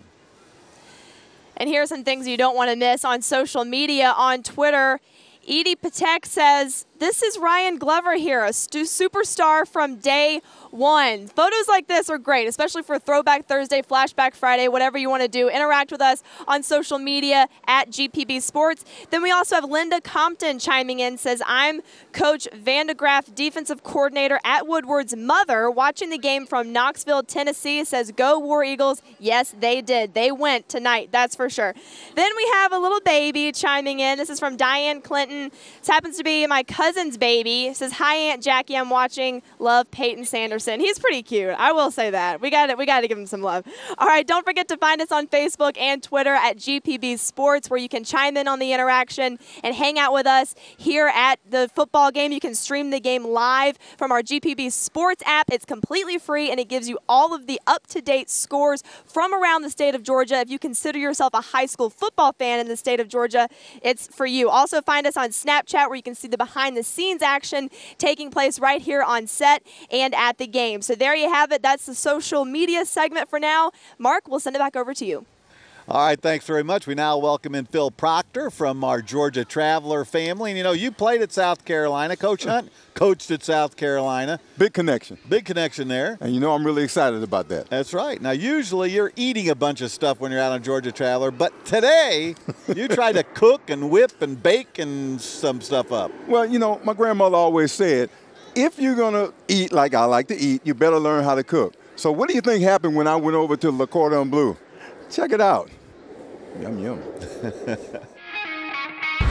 What happens when you take these big hands and these little guys right here and put them together? We're here at Le Cordon Bleu to find out.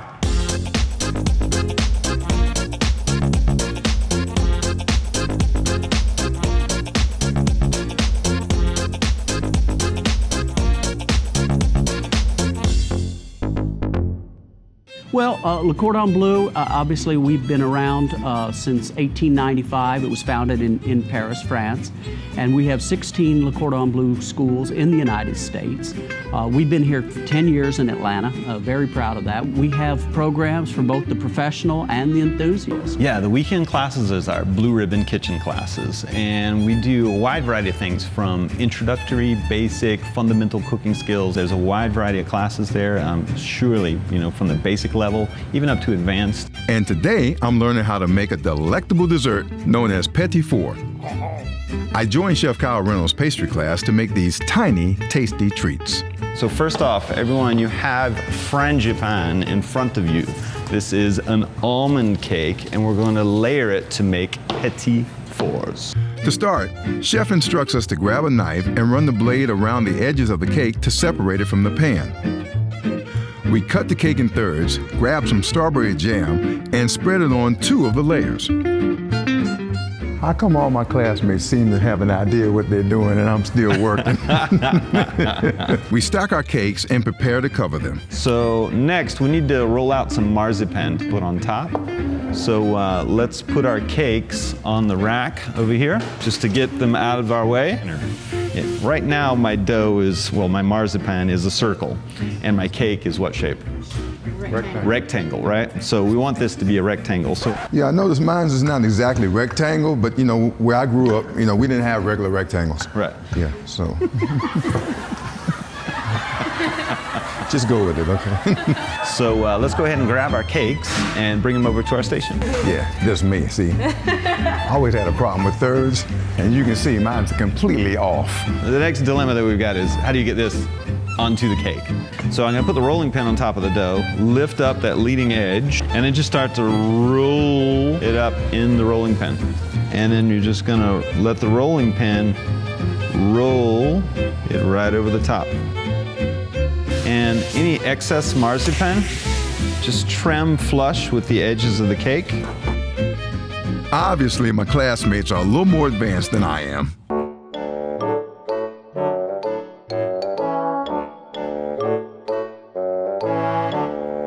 Next, we need to cut the cake. I typically use a ruler for this, and I like to mark it off at 3/4 of an inch. Why don't you go ahead and get started? Oh, that's right, because you know it's going to take a minute. We cut the cake into petite, bite-sized pieces and began icing and designing. Bring it close to the bowl so that you're not dripping all over the place. There we go. I'm probably going to do that anyway. And so I'm getting the hang of it. That one's covered. Almost. You know, practice makes perfect. It's all right to fail. You can learn from failure. Notice I missed the whole thing when you said that. The masterpiece preparation continues as Chef Kyle heats and mixes some chocolate icing for us to use for decorating. That's a pretty pipeable consistency. Grab your paper bag, fill it up about halfway. And the next thing is just kind of figure out what you want to do for the decoration on the top. And let's try to practice some of the piping.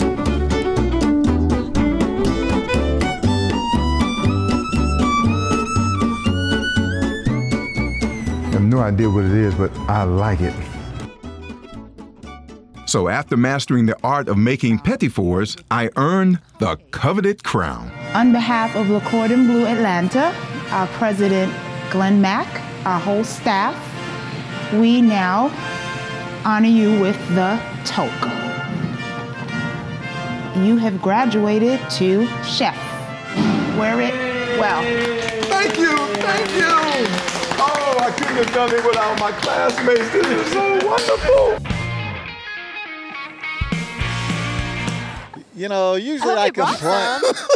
I usually complain when you don't bring back anything from all these fabulous places to go, but I'm not going to complain. Come on, Mark. I was working that thing, man. I mean, I had all kind of angles going, and I mean, you guys at home, y'all saw what was going on. I know you wanted to run out and probably grab some of the petit fours I put together. Right. It seemed very meticulous. It was. Like, it was. Very. I mean, when he brought the ruler out, I was like, yeah, I couldn't do that. Well, see, those guys, all the students in the class, they were very good, and I mean, they actually had it down to the point where it's like half an inch, a third of an inch, and me, I was just going, hey, if I could just cut this up, I can make something happen. So, but I was excited. That's the first time I ever had to do something like that. It was fun. How many did you get to take home or eat? Why? About 7. Okay, that's not bad. They're little. They're tiny. You can get away with that. You're not counting calories or anything. It's not like it matters. Okay, well, all I can tell you is I had a ball doing it, and if I get a chance to do it again, I'm going to actually make you guys something. I'm going to bring it. If you have a chance to do that again, you know, bring them to her.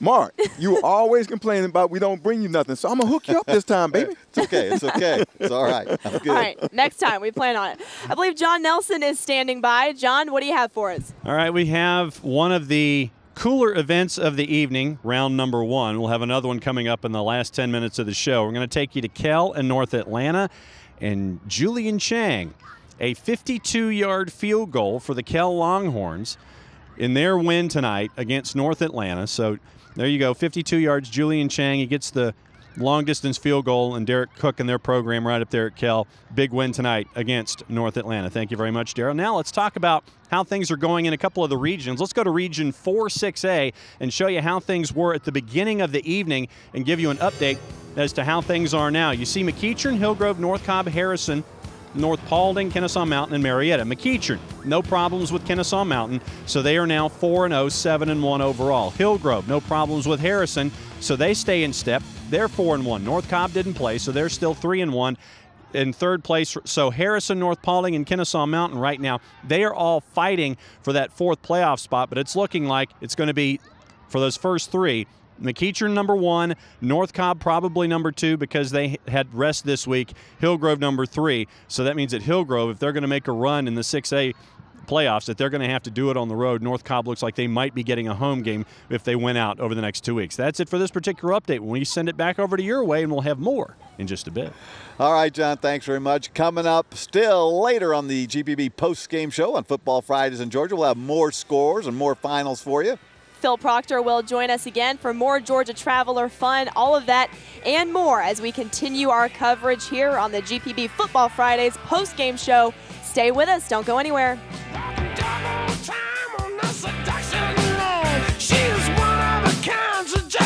School, I wasn't very interested in what was going on in the classroom. I even considered dropping out.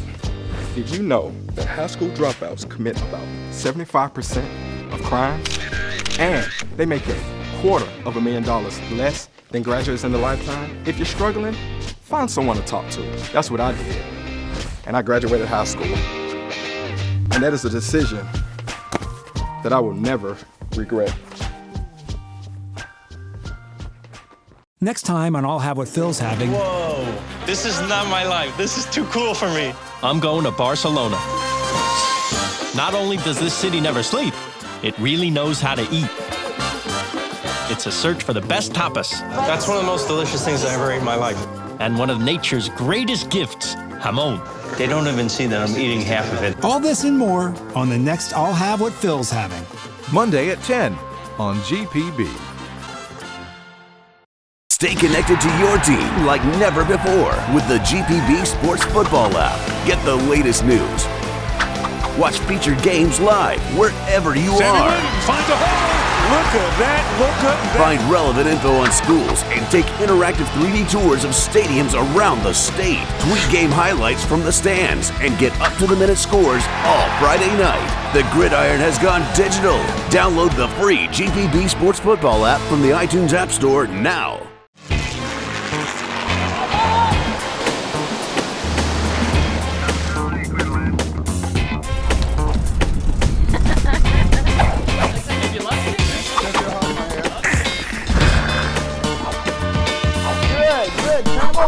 Step, please, step. That's it.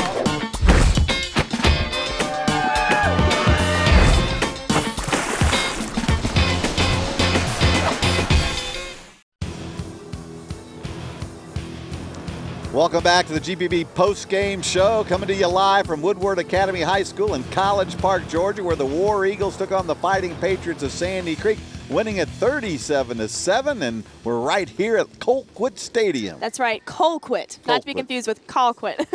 Phil, a few weeks ago, you went surfing. That was truly amazing, I got to say, but sources are telling me that your pal David Zelski went paddleboarding, standing up. Wait a minute. Go back to the surfing comment now. I mean, I was pretty good, right?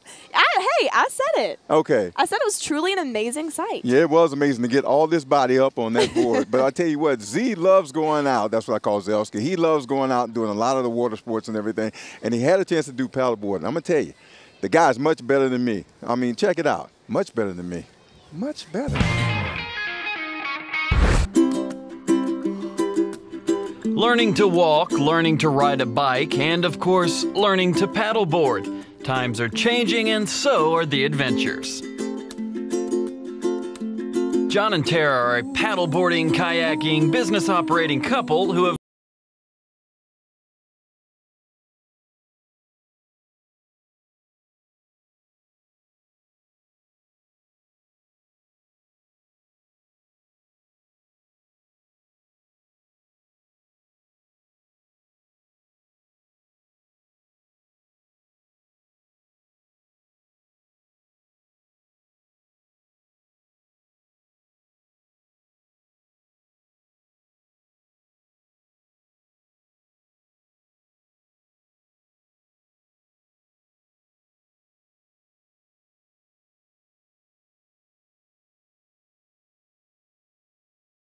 You could drop them in the blue ocean, but you gotta get away to where the boat leaves from. They also offer excursions out of Jekyll Island, just one barrier island south.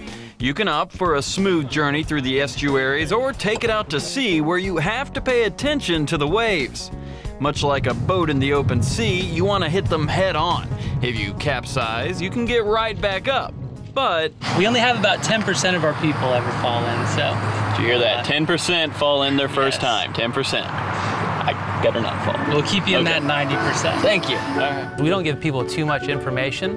You can give somebody a 45-minute lesson, but you know, a lot of times that's going in one ear and out the other, where they're just looking to get on the water and have fun. So it's just giving people the right amount of information to make them successful. We've seen a dolphin, jumping fish. We were swarmed by birds. We may have seen a manatee. And once you are comfortable with your balance, it's time to get a little zen. Being one of the least flexible people on earth, I figured a little yoga lesson from Tara could do some good.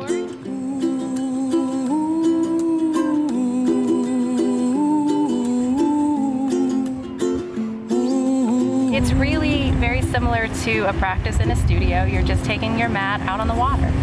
And you've got a little added balance in there, but just the serene setting. And after you're finished, just to lay on the board and let your hands hit the water is just one of the most relaxing things that I've ever found. Good. Try that. Fantastic. Yeah. All right. Yoga master. And here's the coolest part of all. Once the sun sets, SSI SUP takes the experience to a whole new level. Stand up, glide, and glow. Oh, there we go. Now the party starts. We've seen rays pass through and some jellyfish. Big fish underneath. Shark, ray. Sharks are not a problem, even at night. The night paddle boarding. Yeah, so that is our that's our number one question is if I go out on the boards at night, are sharks going to be attracted to the boards? Yeah. They're night hunters, so they kind of steer away from the light. They can't really differentiate between sunlight and artificial light. That makes sense. They may be on the edges somewhere that we won't ever see. These lit up paddle boards are the safest place to be at night when it comes to sharks. It actually repels them. There is the turquoise setting, which is my personal favorite, and it makes the water look like you're in the Caribbean. That popularity of this sport, you know, years ago you didn't see it anywhere. Now I see it on ponds in the Atlanta area, on little rivers, streams. I see it all around. You can put a board on any body of water and it floats. All you need is about 9 or 10 inches of water. So brave the waves, enter the zen, and glide in style. SSI SUP is the latest and one of the greatest ways to really absorb Georgia's beautiful coast. So take it all in, and you most likely won't fall in.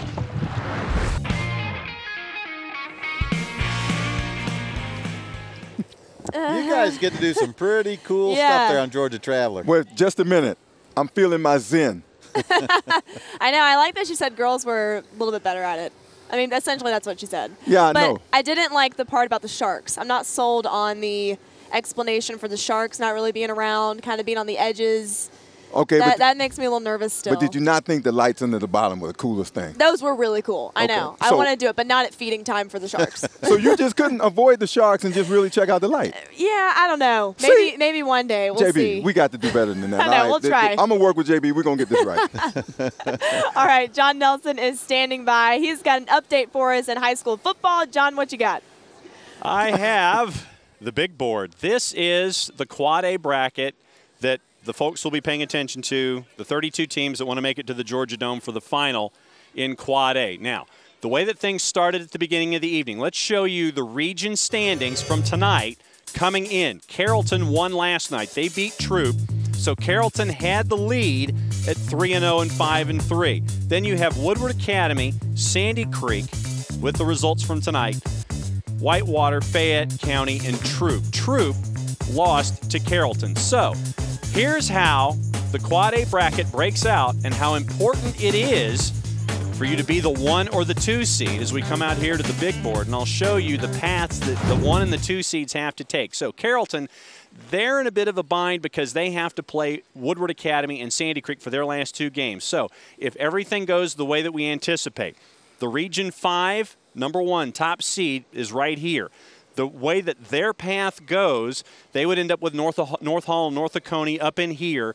Then down in this bracket, it would be Mary Persons and Marist. So the path would be easier, and there's the possibility of a couple of home games if you win the region title. So let's just say, for the sake of playing things through, with the win tonight, Woodward Academy, if they're the 1, they would end up here, Region 5, team number 1. They would have Mary Persons and or Marist here to get to the semifinals. Down in here, it's probably going to end up being Buford. Everyone's going to be looking at Buford in this region, so you would probably have Woodward Academy and Buford playing through if you played favorites all the way through. Now, let's go to the flip side. 5, number 2, is all the way up here in this corner. And the way that it would play out for the 5-2, it's a hard road because you've got the possibility of a road trip to Bainbridge. You've got a game against St. Pius, and Cartersville would be the team that everyone's going to be looking at low right. So the difference between being the 1 seed and the 2 seed out of Region 5 is home games. And last time Sandy Creek had a big road trip, they had to go all the way down to Wayne County to play in quarterfinal action. So it was a long road trip. So big advantage, Region 5 Team 1 versus Region 5, Team 2. We'll have more in a bit. You know, all this bracketology talk. It's never too soon to start because I know folks are sitting there looking with pens and pencils trying to figure out who's going to go where. But, yeah, big difference in Region 5, the way that it's laid out this year. A lot of road trips, especially if you're the 2 seed coming out. I was just going to say all this bracketology talk's making me hungry. I know, that's what I was thinking. I didn't mean to offend John. Bracketology make you hungry. Hey, but see, here's the thing. I know him. I'm looking at his brackets, man. He's probably got these things filled out already. Oh, absolutely. I will John, neither confirm nor deny that remark. You see what I'm saying? There's I know no doubt that. I know you won, John. That's okay, John. The word for the evening is extrapolation. Excuse me? Did That's you do that by Playing yourself? everything for No, my wife gave me that word. I thought so. See, that doesn't sound like you. Let's see. P is 4, X is 8, so there's a decent amount of Scrabble points in there, Proctor. Ooh, boy, I tell you what, we're going to have a conversation after this is over with. Don't just sing it, bring it, partner. Oh, brother, it's about to come on. Whoa. Oh, okay. All right. All right. This is my board, pal. All right. I could take all y'all anyway. All right. Okay, now it's time to move on. Phil, tell us more about Georgia Traveler. Hey, well, here's the one thing I want you to know, man. There's a popular meal in the state of Georgia, and it happens to be shrimp and grits. Have you ever had any? What are you talking about? Absolutely. All right. Love it. I'm going to tell you what. Christine Van Blockman is going to introduce us to a place that really throws down. I'm talking about real shrimpy. Let's see it. And gritty.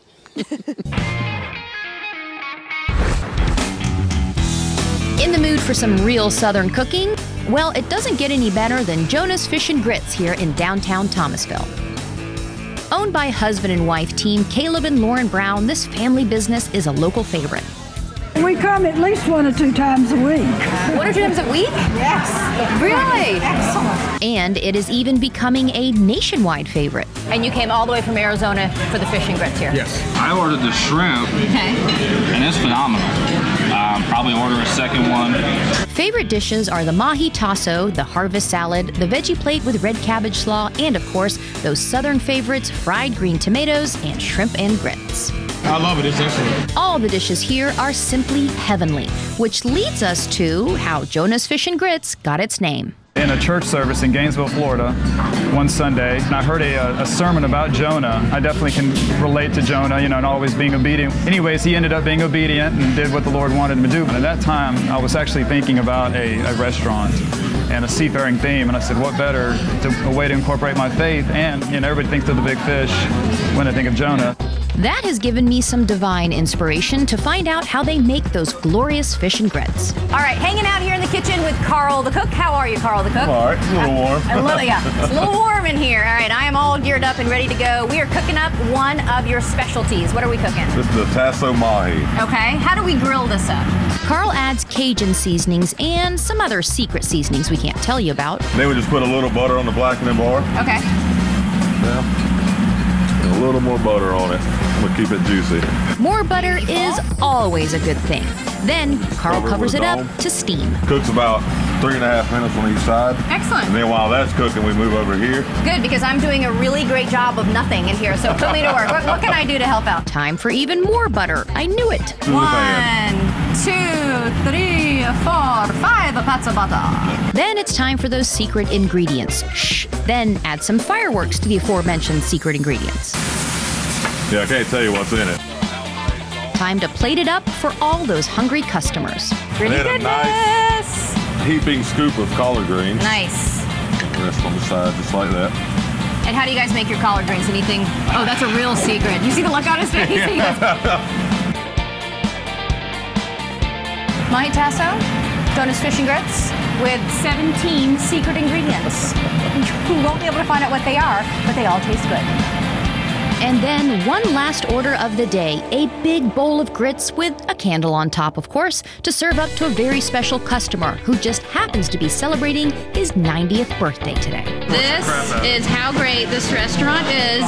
Instead of a birthday cake, we get happy birthday to you. What better way to ring in your 90s than by blowing out your candle, not atop a cake, but in a big bowl of grits, and heavenly grits at that.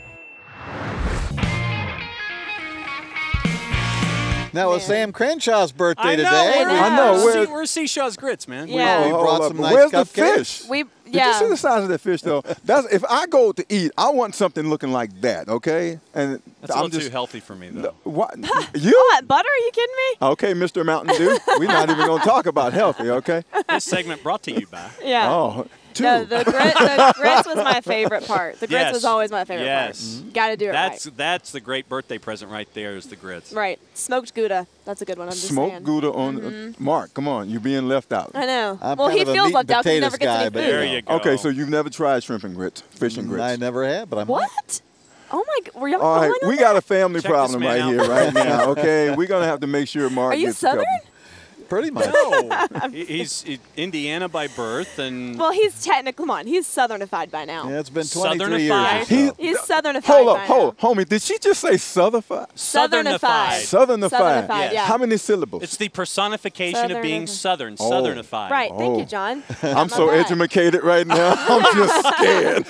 It's all right, Mark. She nouned a verb for an adjective. We're building our list here of all the things that we owe Mark. A burger, donuts. By the end of the year? Grits. Yeah. Yeah, we'll I'll just be have to have something. a feast, maybe by Thanksgiving or something. Guacamole. That was Guacamole, another one. yeah. Dome, Mark Harmon is going to gain 15 pounds from all the food that he's going to Yeah, be I mean, at the end of the day, you're better off. That's than a us, heck of really. a Probably prediction so. there. All right, that's going to wrap up Week 9 of Season 5 of Football Fridays in Georgia here on GPB, where the War Eagles have knocked off their region rival Sandy Creek by a 37-7 score. We certainly hope that you've enjoyed tonight's broadcast. Don't forget that GPB Sports is your home for all things high school football in the state of Georgia. And next week we head to Gwinnett County for a big 6A matchup between Decula and the Archer Tigers. So that tips off at 7 o'clock with the All Access Pass pregame show and game kickoff at 7:30. So for all of us here at GPB Sports, have a great week. We'll see you next week from Decula. And until then,